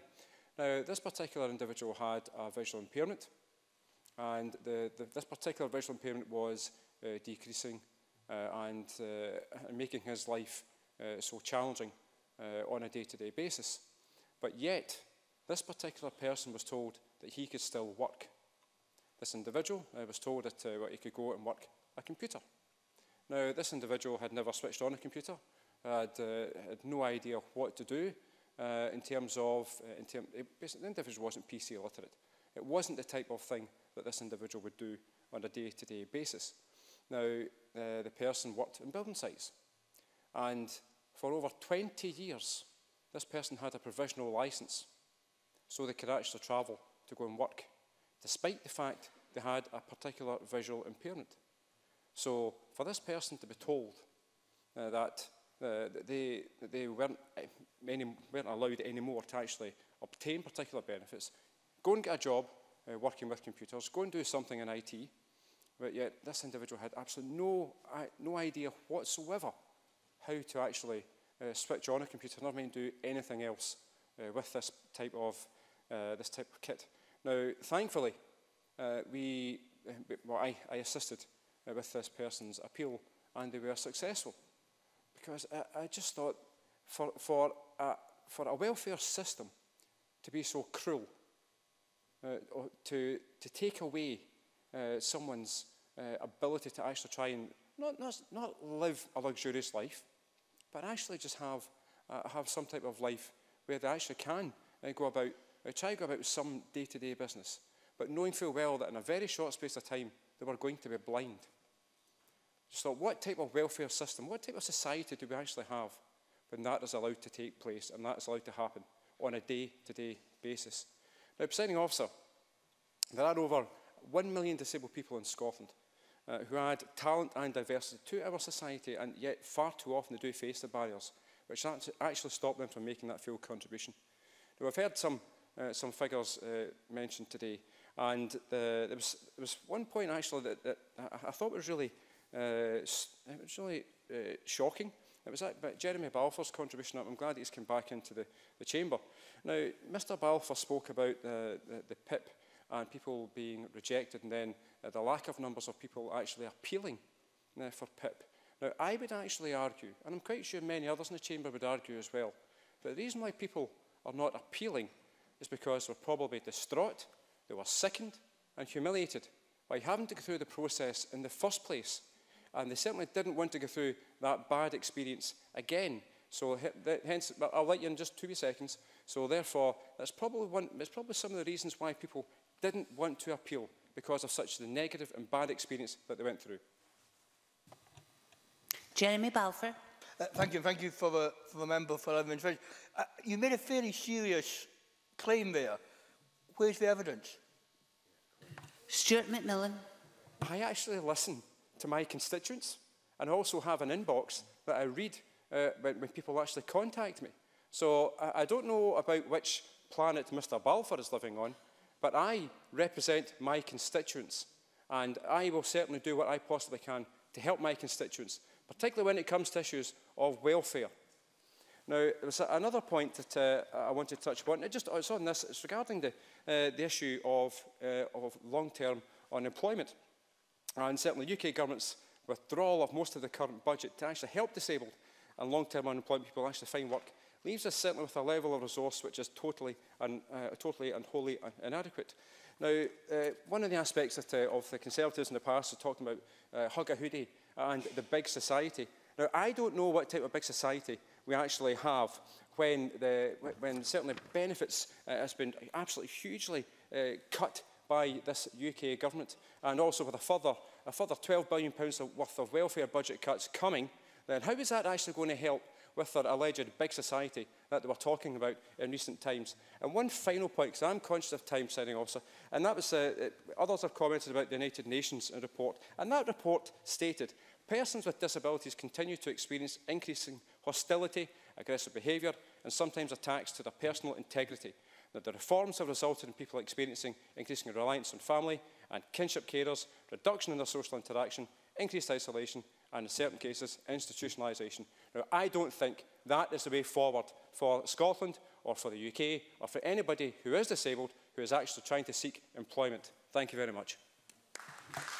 Alexander Stewart, followed by Sandra White. Thank you, Deputy Presiding Officer.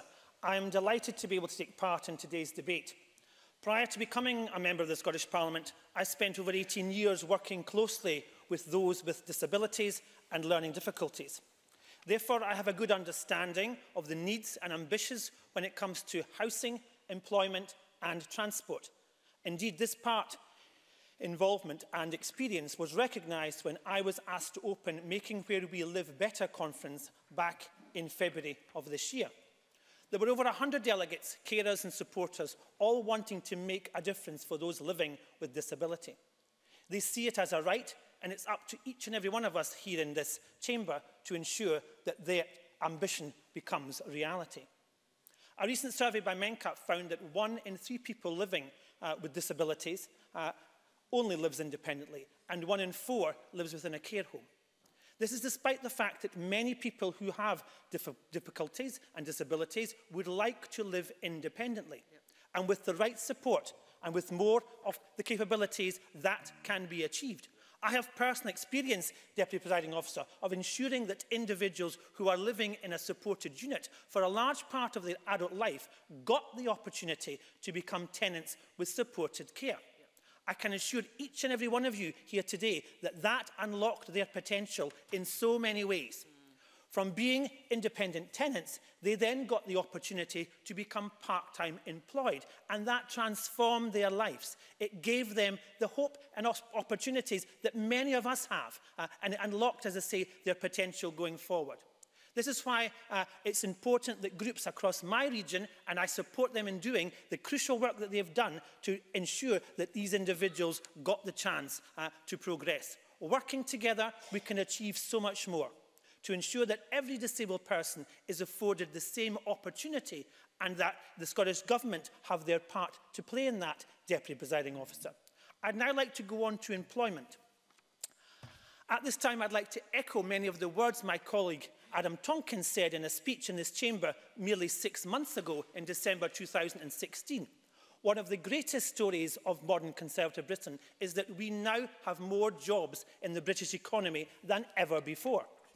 In Great Britain as a whole, we have more women employed than ever before, and we have more disabled people employed than ever before, something that should be recognised and welcomed. In December 2016, there were nearly 500,000 more since 2013 and 360,000 more in just 2 years. I'll take the intervention. Ross Greer. I thank the member for taking that intervention. He mentions more jobs. I'm wondering how beneficial he thinks it is for disabled people that there's been an explosion in 0 hours contract work, in precarious work, in poverty wages. How beneficial is that for those with a disability? Alexander Stewart.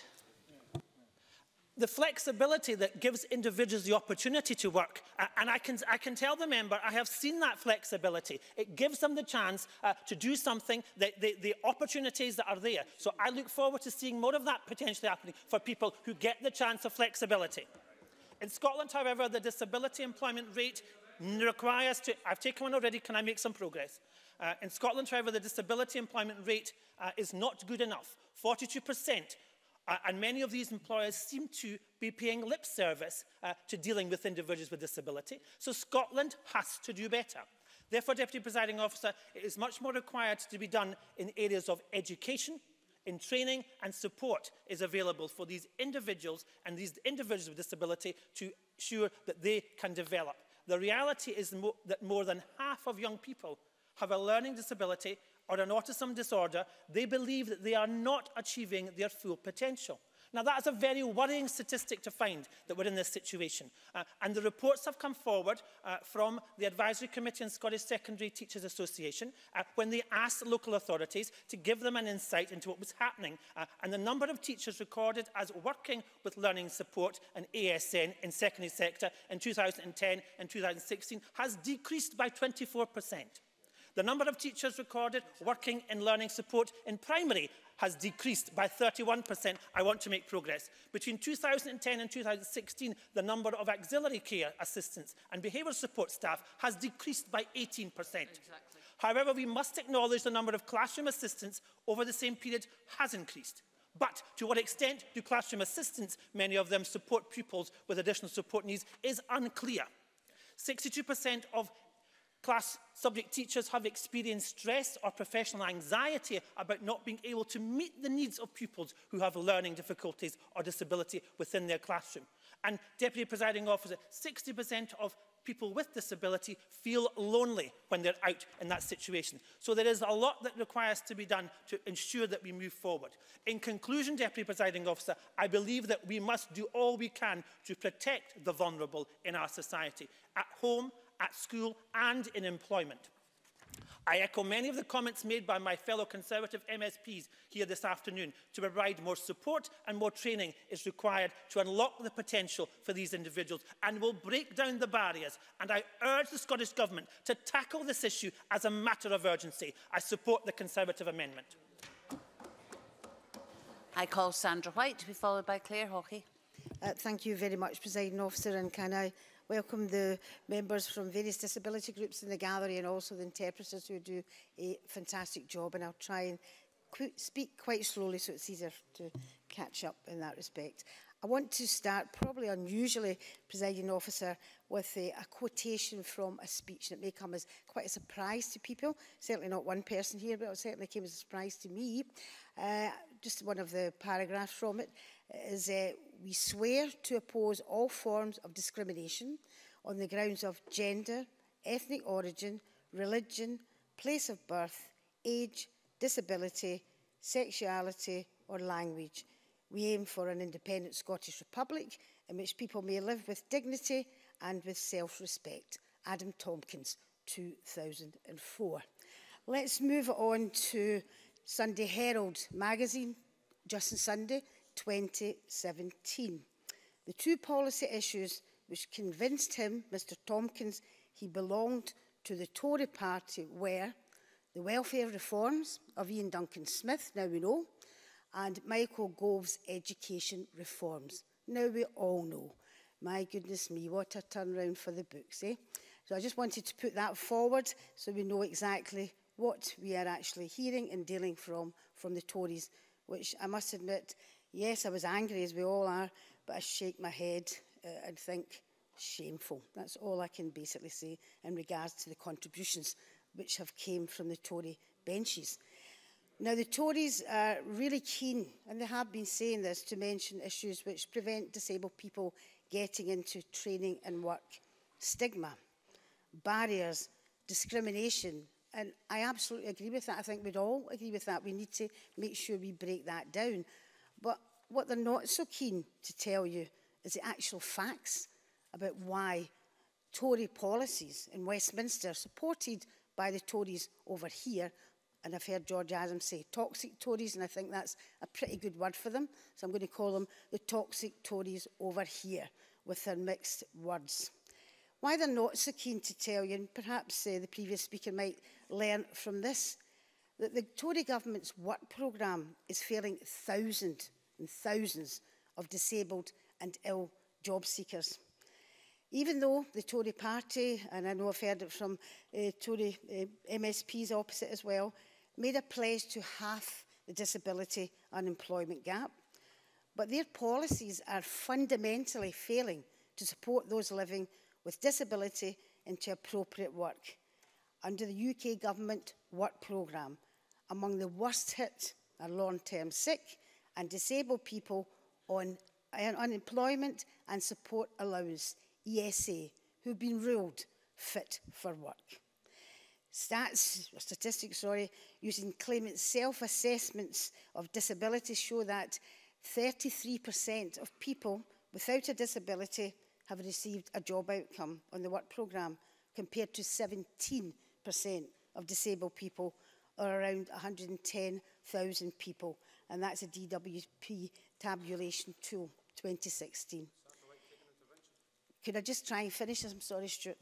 The UK government are also cutting support for disabled people, not just through changes to disability benefits, but by implementing a £30 a week cut to employment support allowance work-related activity, and that's in the ESSA group as well. I'll take an intervention, Stuart. Stuart McMillan. Sorry, Stuart McMillan. I thank Sandra White for taking the intervention. I'm sure Sandra White is very much just as angry as I am that when the work programme, the UK government's work choice and work programme schemes were being devolved to this Parliament, there was an 87% cut to that budget with that particular transfer of power. Sandra White. Stuart McMillan hits it absolutely on the head, and I think people need to be reminded that there is an 87% cut here from monies from Westminster, and that's got to be taken into account. But it's not just the 87% cut of the monies. Now, these ESSA cuts, the ones I was talking about previously, were announced in the summer budget in 2015 and were estimated to reduce welfare spending by £450 million at the UK level. Always reducing the cost, never helping the people. That's the way I see it. Now, the cuts will see new claimants to ESA who are in, and this is where Annie Wells was mentioned, I'm sure the Minister mentioned this as well, who are in the work activity related group, receive £29 less per week, a reduction from £102 to £73 from April 2017. That's significant. And there is rightly a huge concerns about the significant impact on people's lives that will result from the recent amendments, and this is important too, made to the personal independent payment regulations by the UK government. This was also referred to by the Minister as well. Now, the UK government were challenged about how they were applying these narrow definitions of eligibility. The 2 cases were taken to the upper tribunal in 2016. And the Tory government lost both of these cases. And as a result, they amended, very tricky, very fly, they amended the current PIP legislation through the Personal Independent Payment Amendment regulations so that they were not required to pay out on this wider eligibility as interpreted by the courts. That's what we're up against, interpreted by the courts, found guilty, and yet they changed the law to suit themselves.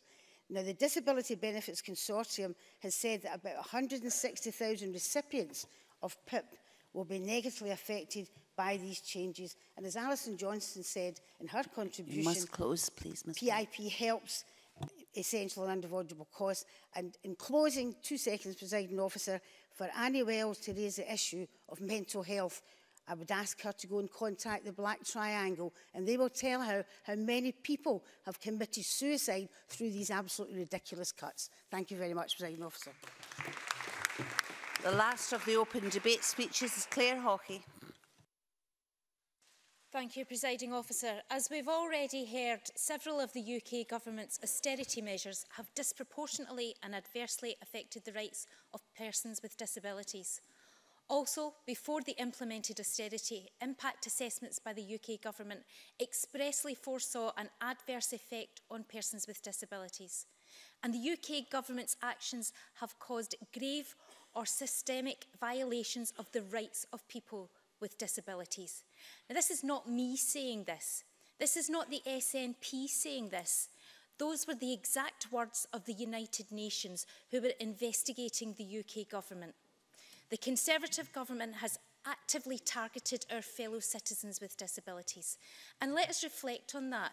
In Scotland, 1 in 5 of us has a long-term health problem or disability. When we in this chamber attack the Westminster establishment for introducing and voting through measures that violate the rights of people with disabilities, it cannot be brushed off by the Tories as party politics. Let's be clear, this is an aggressive, pointed and systemic attack on those with disabilities. The welfare establishment has colluded under the banner of austerity to wage an attack on the welfare state, to undermine the protections and mechanisms that most people have agreed upon this island over the past 70 years. And under austerity, traditional values of collectivism, of social security, of helping the less fortunate have been thrown out by the Tories. But in Scotland, where we in the SNP are the largest party, you get a very different picture. Instead of being criticised by the UN, we in this Parliament are actively working to deliver on the UN Convention on the Rights of People with Disabilities with the delivery plan of 2021. Westminster looks to attack and undermine those most in need, whereas here in Scotland, as others have said, we fully recognise not only their rights, but also value their contributions that people with disabilities can make to our society. And as I've spoken about before in this chamber, I accompanied a friend and a constituent of mine to a PIP review meeting that she'd been unexpectedly asked to attend in Glasgow. This lady has a degenerative condition, has multiple health problems, takes numerous medications and is under the care of a variety of consultants and health professionals, all of whom who had given detailed outlines of the care that she needed to receive and the conditions she had. Despite having a PIP award in place, she was called in for reassessment 9 months before her award period ended. Everything about the experience was bordering on the hostile, with my constituent treated in the manner we've come to expect from a system run by the Tories and slammed by the UN. Since I spoke about her last in this chamber, she's had an outcome to this surprise reassessment. She's had her PIP award reduced. Her award was reduced from December onwards, not from September, when her original award period was due to end. This has effectively cut her benefits 9 months early, making her face the anguish of having to appeal the decision. Why should people have lengthy, well-documented health issues need to be reassessed? And once they've been through that stressful assessment process, why should they have to be reassessed again? And above all, why should people with serious health conditions live in fear of a fair system? Because, Presiding Officer, the answer is the system isn't fair. It's designed to be hostile. Thankfully, this SNP government has recently announced that using new powers, we will ban private companies from running benefit assessments in Scotland. Profit has no place when it comes to life and death. Where the Tories have cut the Independent Living Fund, have scrapped various employability programmes, and have slashed entitlements, the Scottish Government has had to use its limited powers to fight a rearguard action on this attack on the most vulnerable in our society. We've had to use our budget to mitigate the bedroom tax, spending money to spare low-income people in Scotland from the grim realities experienced by those in England. Disabled adults live in 4 out of the 5 households spared the bedroom tax by the Scottish Government, showing that we in Scotland value those that the Tories would rather ignore. Presiding Officer, as the Minister for Social Security, Jean Freeman, said, our goal is nothing less than for all disabled people to have choice and control, dignity and freedom to live the life they choose. We're committed to the co-production of services for those with disabilities. No one knows better the challenges and impediments that the system throws at people with disabilities than those people themselves. The Scottish Government wants to empower those with disabilities and not to target them. Fairer Scotland for Disabled People is a plan that details 93 concrete actions to improve the everyday lives of people with disabilities. Presiding Officer, that's 93 more actions than the UK Government has delivered for some of the most vulnerable in the UK. We now come to the closing speeches, and I call Pauline McNeill. Up to 7 minutes, please, Ms McNeill. Thank you.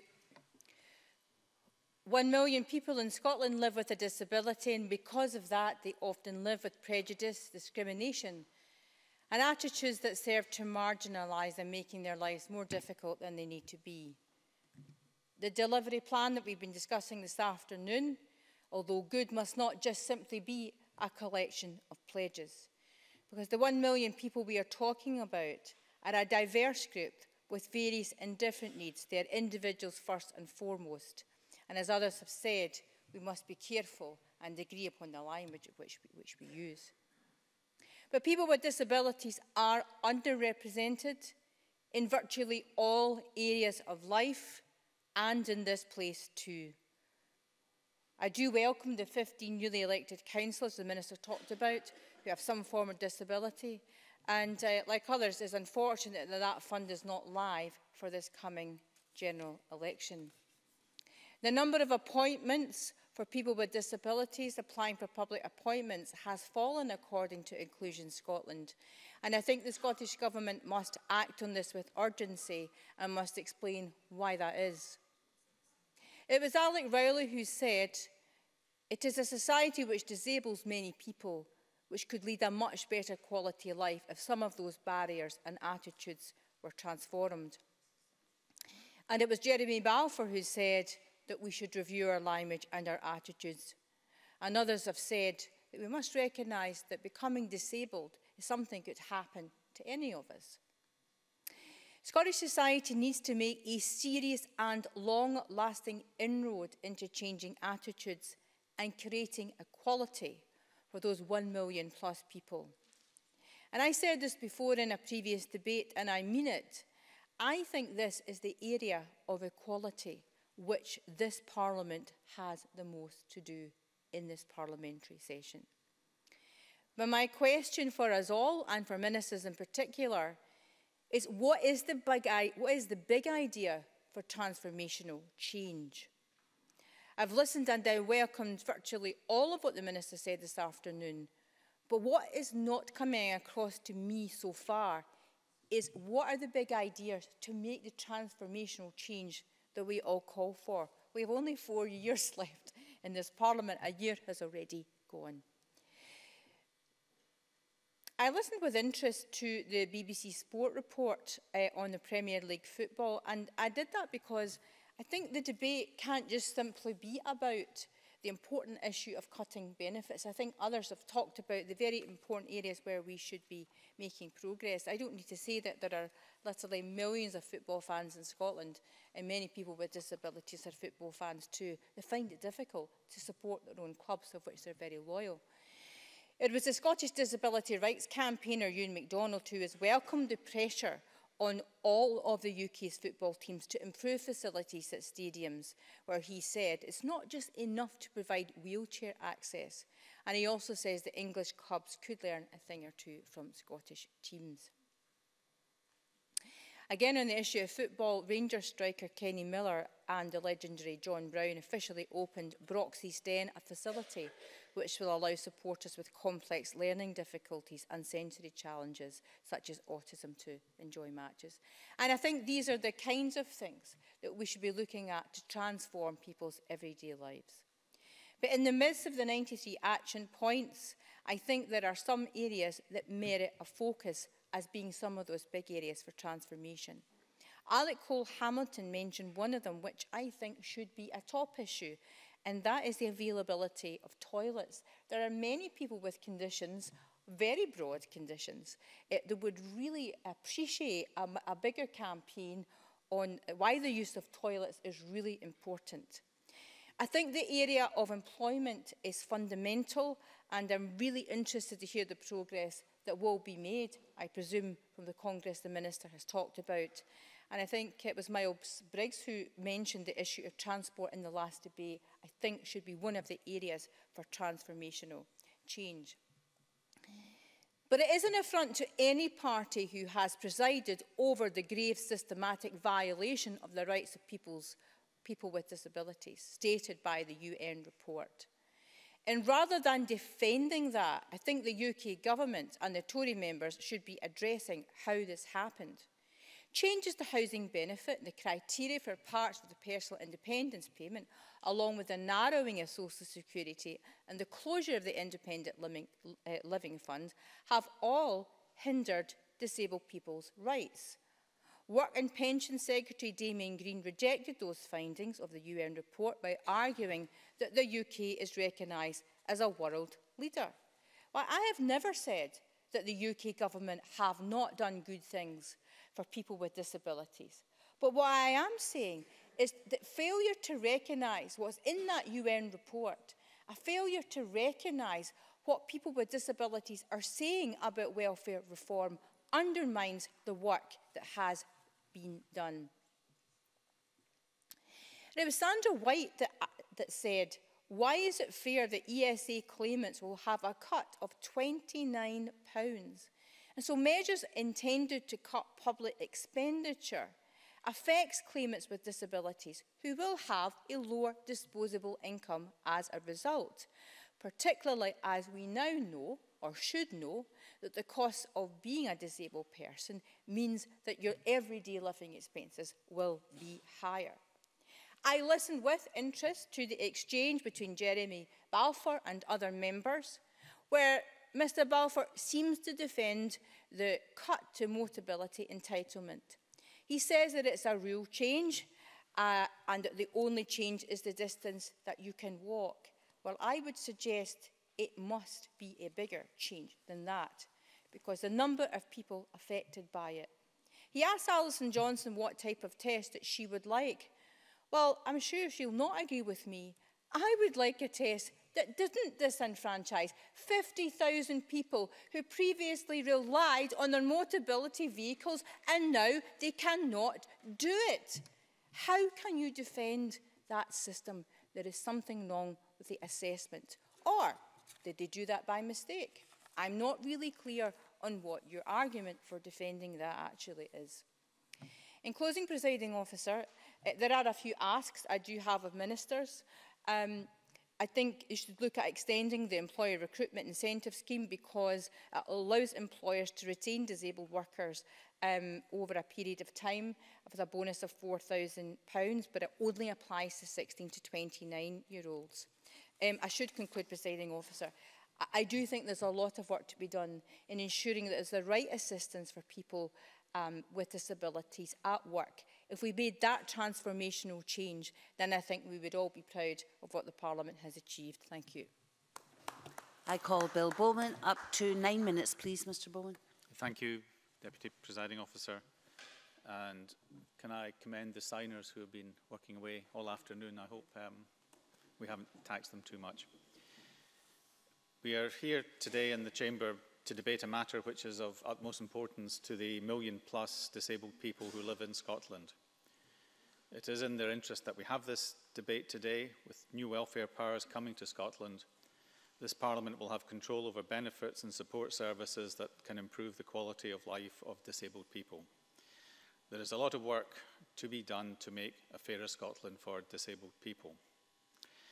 However, it seems the Scottish Government has used today's debate as an attempt purely to attack the record of the UK Government. The disabled people of Scotland deserve action, not just more rhetoric. I think, as Adam Tompkins made this very clear in his speech. However, let me perhaps start by trying to find some areas where we did have some agreement. Jean Freeman began talking about the need to remove barriers, change attitudes, remove discrimination, cut down abuse and intolerance, and focus on meaningful employment. She referred to cross-party support and goodwill can make a difference. Jeremy Balfour, I think, made a useful comment about how we call people, disabled people. And interestingly, from someone who's been through it, had a good experience in his PIP tribunal assessment. Mary Evans referred to hidden disabilities, and I think that's something that we can all learn from. I have suffered from this myself and know that it is a matter that we all sometimes take for granted, that because the way you look is not necessarily the way you actually are. Many have commented on the UK Government's personal independence payment, which has imposed disability cuts which have caused harm to the rights of disabled people, was claimed. Jeremy Balfour was right to point out that the personal independence payment ensures that support goes to those with the greatest cost associated with their disability. Greater support is going to the most vulnerable, with over a quarter of those on PIP receiving the highest level of support. Support for the disabled amounts to 6% of all UK government spending, and since 2010, real-term spending on disability is at a record high. Now, yes. Alison Johnson. Thank you. Is the member aware that Inclusion Scotland tell us that the change from DLA to PIP will therefore be about £272 million less per annum by 2018? Thank you. Bill Bowman. I don't know their figures, thank you. I think, coming back to something Alec Rowley said, I think we have an agreement that local delivery plans need to be measured, and accessible housing for disabled people is a cornerstone to this. Local budget cuts obviously endanger this. However, he doesn't accept that UK spending is much more than the previous Labour government. No change there, to use your own phrase. In fact, there seem to be quite a few facts or statistics that one side says and the other side says something else. Be helpful if somehow we could resolve that. Perhaps Adam Tompkins is a good source of the real facts.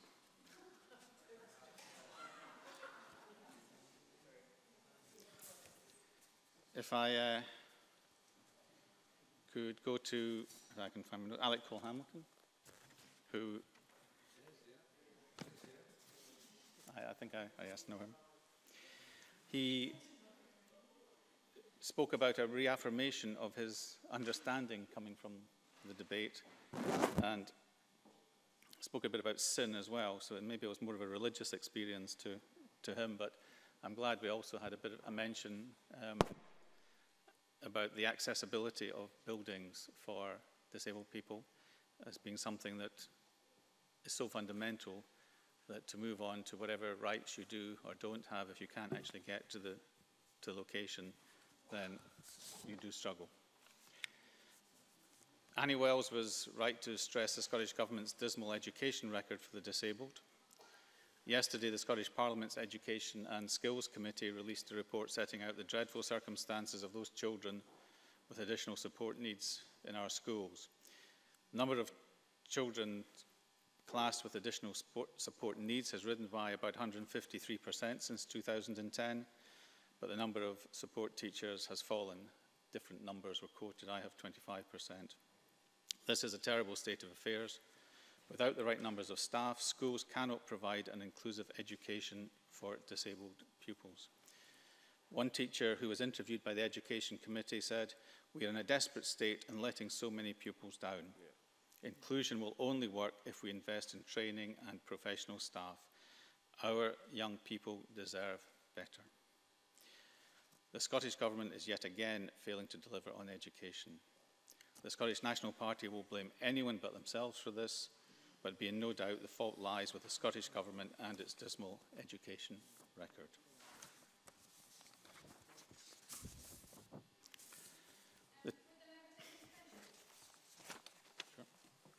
Ash Denham.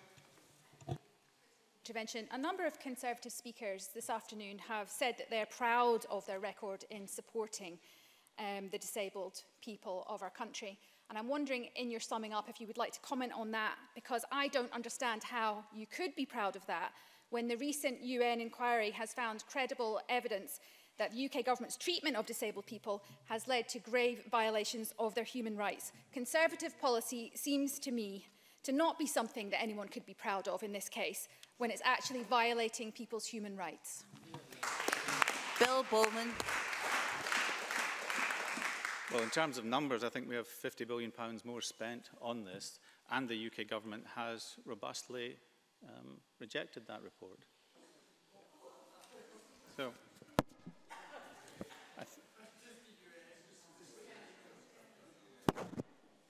I think the challenges facing people with disabilities are very real. They are serious and they are many. There is always more that can be done. Ambition is vital. If progress is to be made, though, urgency is the key. In the foreword to the Scottish Government's action plan, A Fairer Scotland for Disabled People, Dr. Jim Elderwood-Woodward, chair of the Scottish Independent Living Coalition, made his feelings very clear on the issue of urgency. He stressed that the Scottish Government should never forget the lesson of Gandhi, who wrote, "The future depends on what we do in the present." At present, the Scottish Government is showing a lack of urgency. I cannot stress enough that the Scottish Government has the powers that it needs now to make the changes it wants. The opportunity is there to press ahead and bring about that change.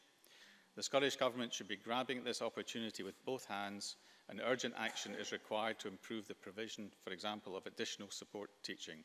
I urge MSPs to support the amendment in the name of Adam Tompkins. I now call on Angela Constance to close this debate. Can you take us up to 5:30, please, Cabinet Secretary? Thank you very much, Presiding Officer. I'm delighted to close this debate on behalf of the Government this afternoon, and it's encouraging to see that most members have welcomed the opportunity to participate in this debate. It is clear that from the Tory benches that it's clearly a debate that they would rather not have, given the tone and tenor of their contributions, which have been somewhat grudging and curmudgeonly. But that's perhaps not surprising when you consider their record and their actions, crystallised by the Equality and Human Rights Commission report, who gave the verdict of the welfare reforms and austerity agenda by the UK Government as having a disproportionate and cumulative impact, a crushing impact on people living with disabilities in this country. They described the actions and the policies of the UK Government in this regard as a badge of shame. By contrast, Presiding Officer, this Government, we seek debate, we seek scrutiny, because that is absolutely essential if we are going to achieve transformational change. We are 6 months into the new disability delivery plan, and we have come to this Parliament to give an update and to be proactive in keeping Parliament informed in that endeavour of scrutiny and to share and debate ideas. And we've heard from the Minister for Social Security, who today has focused her remarks primarily, although not exclusively, on employment, the employment gap, modern apprenticeships, the future Congress, the access to election fund and the marketing campaign to persuade more employers of the benefits of diversity, to persuade more employers, large and small, of the benefits to their business of employing people with disabilities, in that it's not just the right thing to do, it's also the smart thing to do for your business, and it's a smart thing to do for our economy. And can I say to... yes, certainly.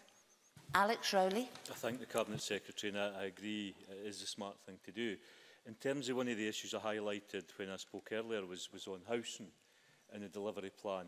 And I wonder, will the Minister or the Cabinet Secretary have a look at possibly bringing a report back at some point in the near future that sets out what each local authority in Scotland are actually doing in terms of their plan to meet that specific housing commitment? Angela Constance. Yes, indeed, Mr Ryle. I was intended to come very much to the issue of housing, because the Minister for Housing has been reviewing the strategic housing investment plans, which have to be based on local housing needs. And Mr Ryle, in his opening remarks, was right to say that it's not just the number of houses. We do indeed have to ensure the right types of houses in the right places for individuals and for communities. But I'll certainly ask the Housing Minister to take that away and to do that collaboratively with our 32 local authorities and report back to Parliament in due course.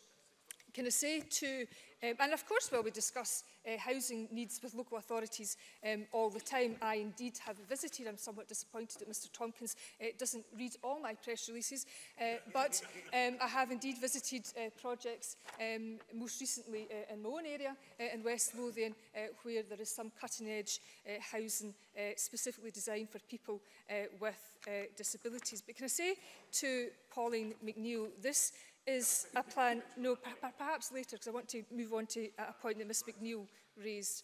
Oh, you'll get your chance, maybe. Ms McNeill raised the point about where's the big idea in this disability delivery plan. And I want to very strenuously say that this isn't about sound bites, because what we have here are 93 actions that recognise that we need comprehensive, systematic and sustained action over the piece, that we need an enduring commitment over all aspects of government, joined up government in every sense of the word, and we have to demonstrate that our commitment is enduring and that we are in this for the long haul, that we are in this till we achieve transformational change. And I also want to highlight that the disability delivery plan doesn't belong to me, it doesn't belong to Ms Freeman, it belongs to the people who co-produced this. And that is a very important point to make, because we are absolutely determined to demonstrate that our words will indeed be underpinned by deeds. Yes. Pauline McNeill.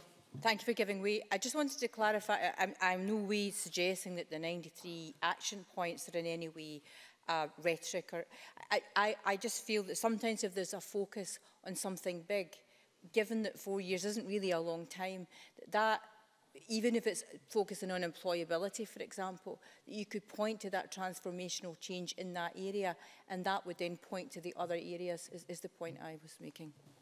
Angela Constance. Yeah, and of course we're going to prioritise the work with disabled people. And this takes me on to another point that was raised, I think, by the Labour benches earlier, who spoke about the need for milestones in the disability delivery plan. And we will do that with the disability organisations. It will be those representative organisations who will set the measurements that this government will be held to account by. I accounted by Parliament and indeed wider civic society. And can I also add, because there was comments earlier about the need for benefit take-up campaigns, and we have indeed had phase 1 of our general benefit take-up campaign. We're now moving on to a more focused, targeted campaign. But I do believe that the suggestion about having a round table with local authorities is indeed a good one, and one that we will take forward. And also in terms of the access to election fund, given that we are seeing a decline in public appointments amongst people with disabilities, that is why we'll extend that fund to other areas of public life. Presiding Officer, Jeremy Balfour did something that's quite uncharacteristic for him, I believe. He actually belittled the debates around mutability, and he belittled, I believe, the experience, that personal testimony of many people who have had their mutability car removed from them. And can I say, you know, the purpose of our endeavours is to ensure that as we move forward with the new powers and the mutability scheme is adapted to a Scottish context, we want to ensure that we can get the right information from the right person at the right time. And that may well be doctors and other healthcare professionals. It could be other professionals as well. But that personal self-assessment is important. And it's also in our endeavours to build a social security system in the manner of co-production and to deliver it from the ground up, that we do this in the spirit of co-production through experience panels and also taking cognizance of the work that the Disability Carers Expert Advisory Group will do as well. Jeremy Balfour. Thank you, Cabinet Secretary. Will the Cabinet Secretary agree that whatever scheme is devised, some people will get and some people won't get, and there will always be disappointed people that don't get? Or is she simply giving a car to everybody? Cabinet Secretary. You see, this is exactly what I was referring to, Mr Balfour. It really is a matter of regret that someone actually who's made some really good contributions in this chamber, that you repeat the mistake you made earlier of belittling this whole debate, being scurrilous, saying, will it be 50 yards? Will it, oh, I'll answer the question. Will it be 50 yards? Will it be 100 yards? Or are we going to give everybody a mutability car?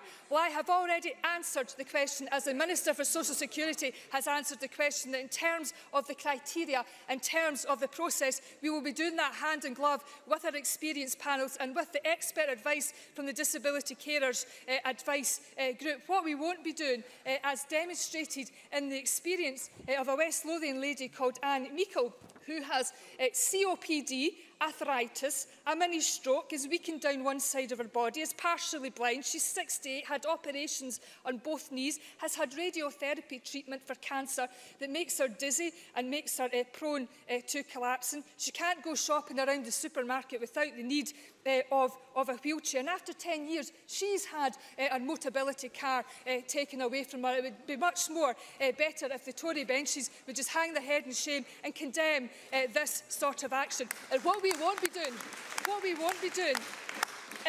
if you read this article further, is asking people, a 68-year-old woman like Anne Meikle, to stand up and balance on one leg and go through a demeaning interview, pointless interview for 40 minutes. So we won't be taking any lessons from the Tories.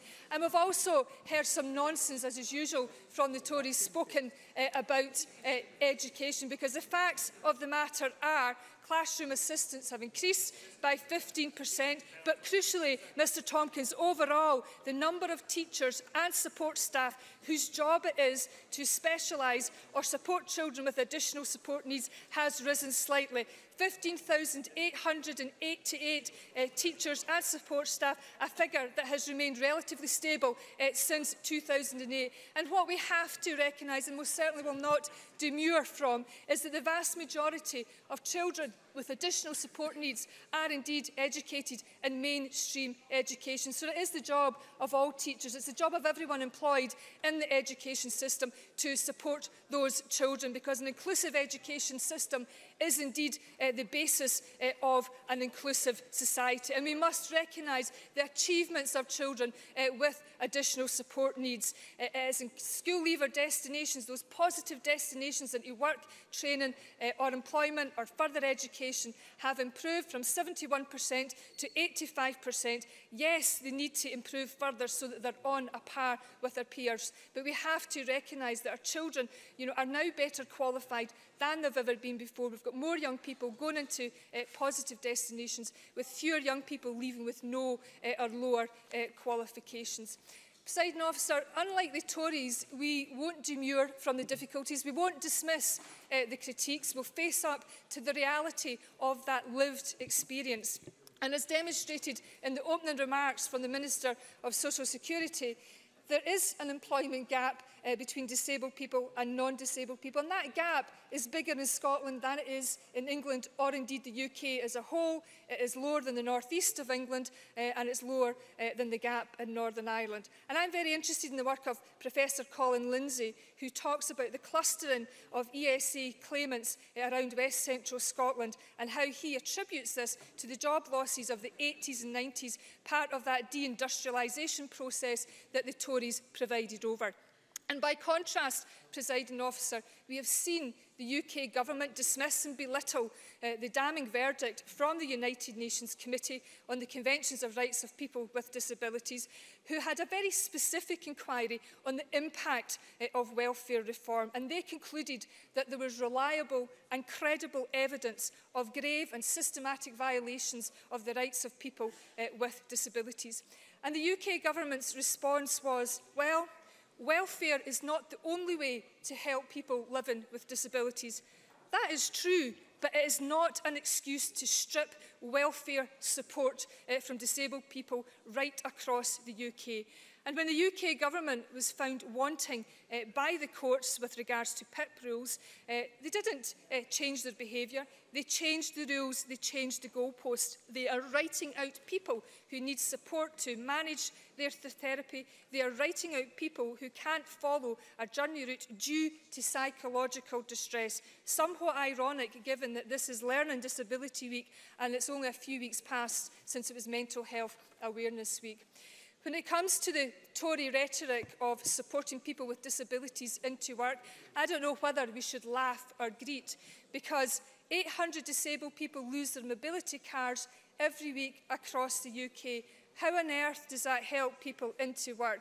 They have cut £30 a week for ESA work-related activity group claimants. How does that help people into work? They've abolished the Independent Living Fund, which we reintroduced. How does abolishing the Independent Living Fund help people to live independently?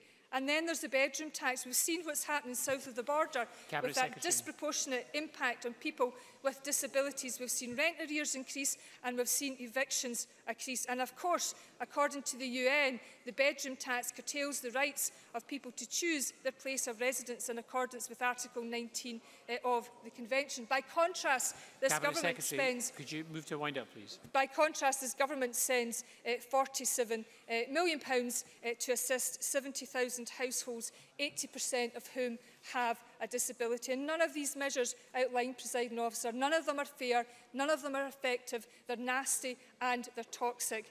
All of which the Tories still say that this makes them feel proud. Presiding Officer, I know that disabled people and their Cabinet families... Secretary, please conclude. Presiding Officer, I know that disabled people and their families often have to fight for everything that should be theirs by right. That is exactly what this government is aiming to change with our disability delivery plan. And I want to end my remarks where the Minister for Social Security started, and to thank all of those disabled people and disabled people's organisations who have worked so hard to produce a disability delivery plan which we will implement and put into action.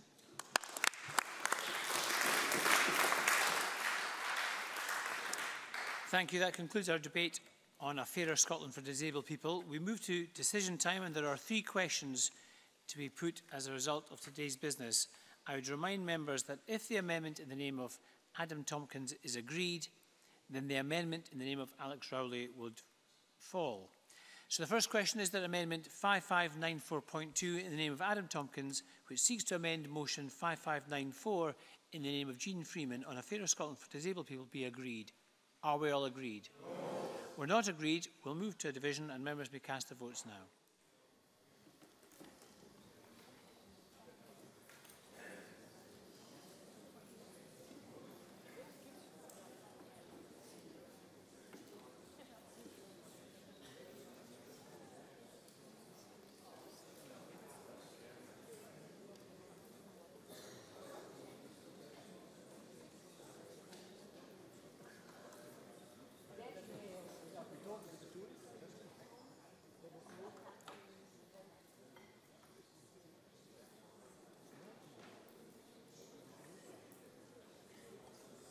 The result of the vote on amendment number 5594.2 in the name of Adam Tompkins is yes 25, no 74. There were no abstentions. The amendment is therefore not agreed. The next question is that amendment 5594.1 in the name of Alex Rowley, which seeks to amend the motion in the name of Jean Freeman, be agreed. Are we all agreed? Yes. We're not agreed. We'll move to a vote and members may cast their votes now.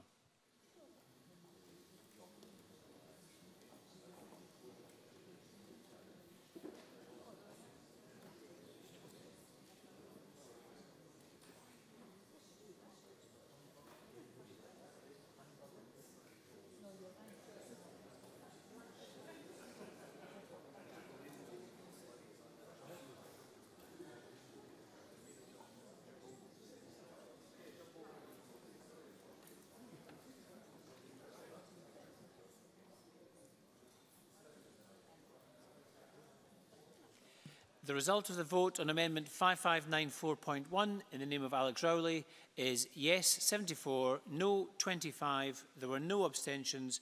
The amendment is therefore agreed. And the final question is that motion 5594 in the name of Jean Freeman as amended be agreed. Are we all agreed? Yes. We're not agreed. We'll move to division and members may cast their votes now.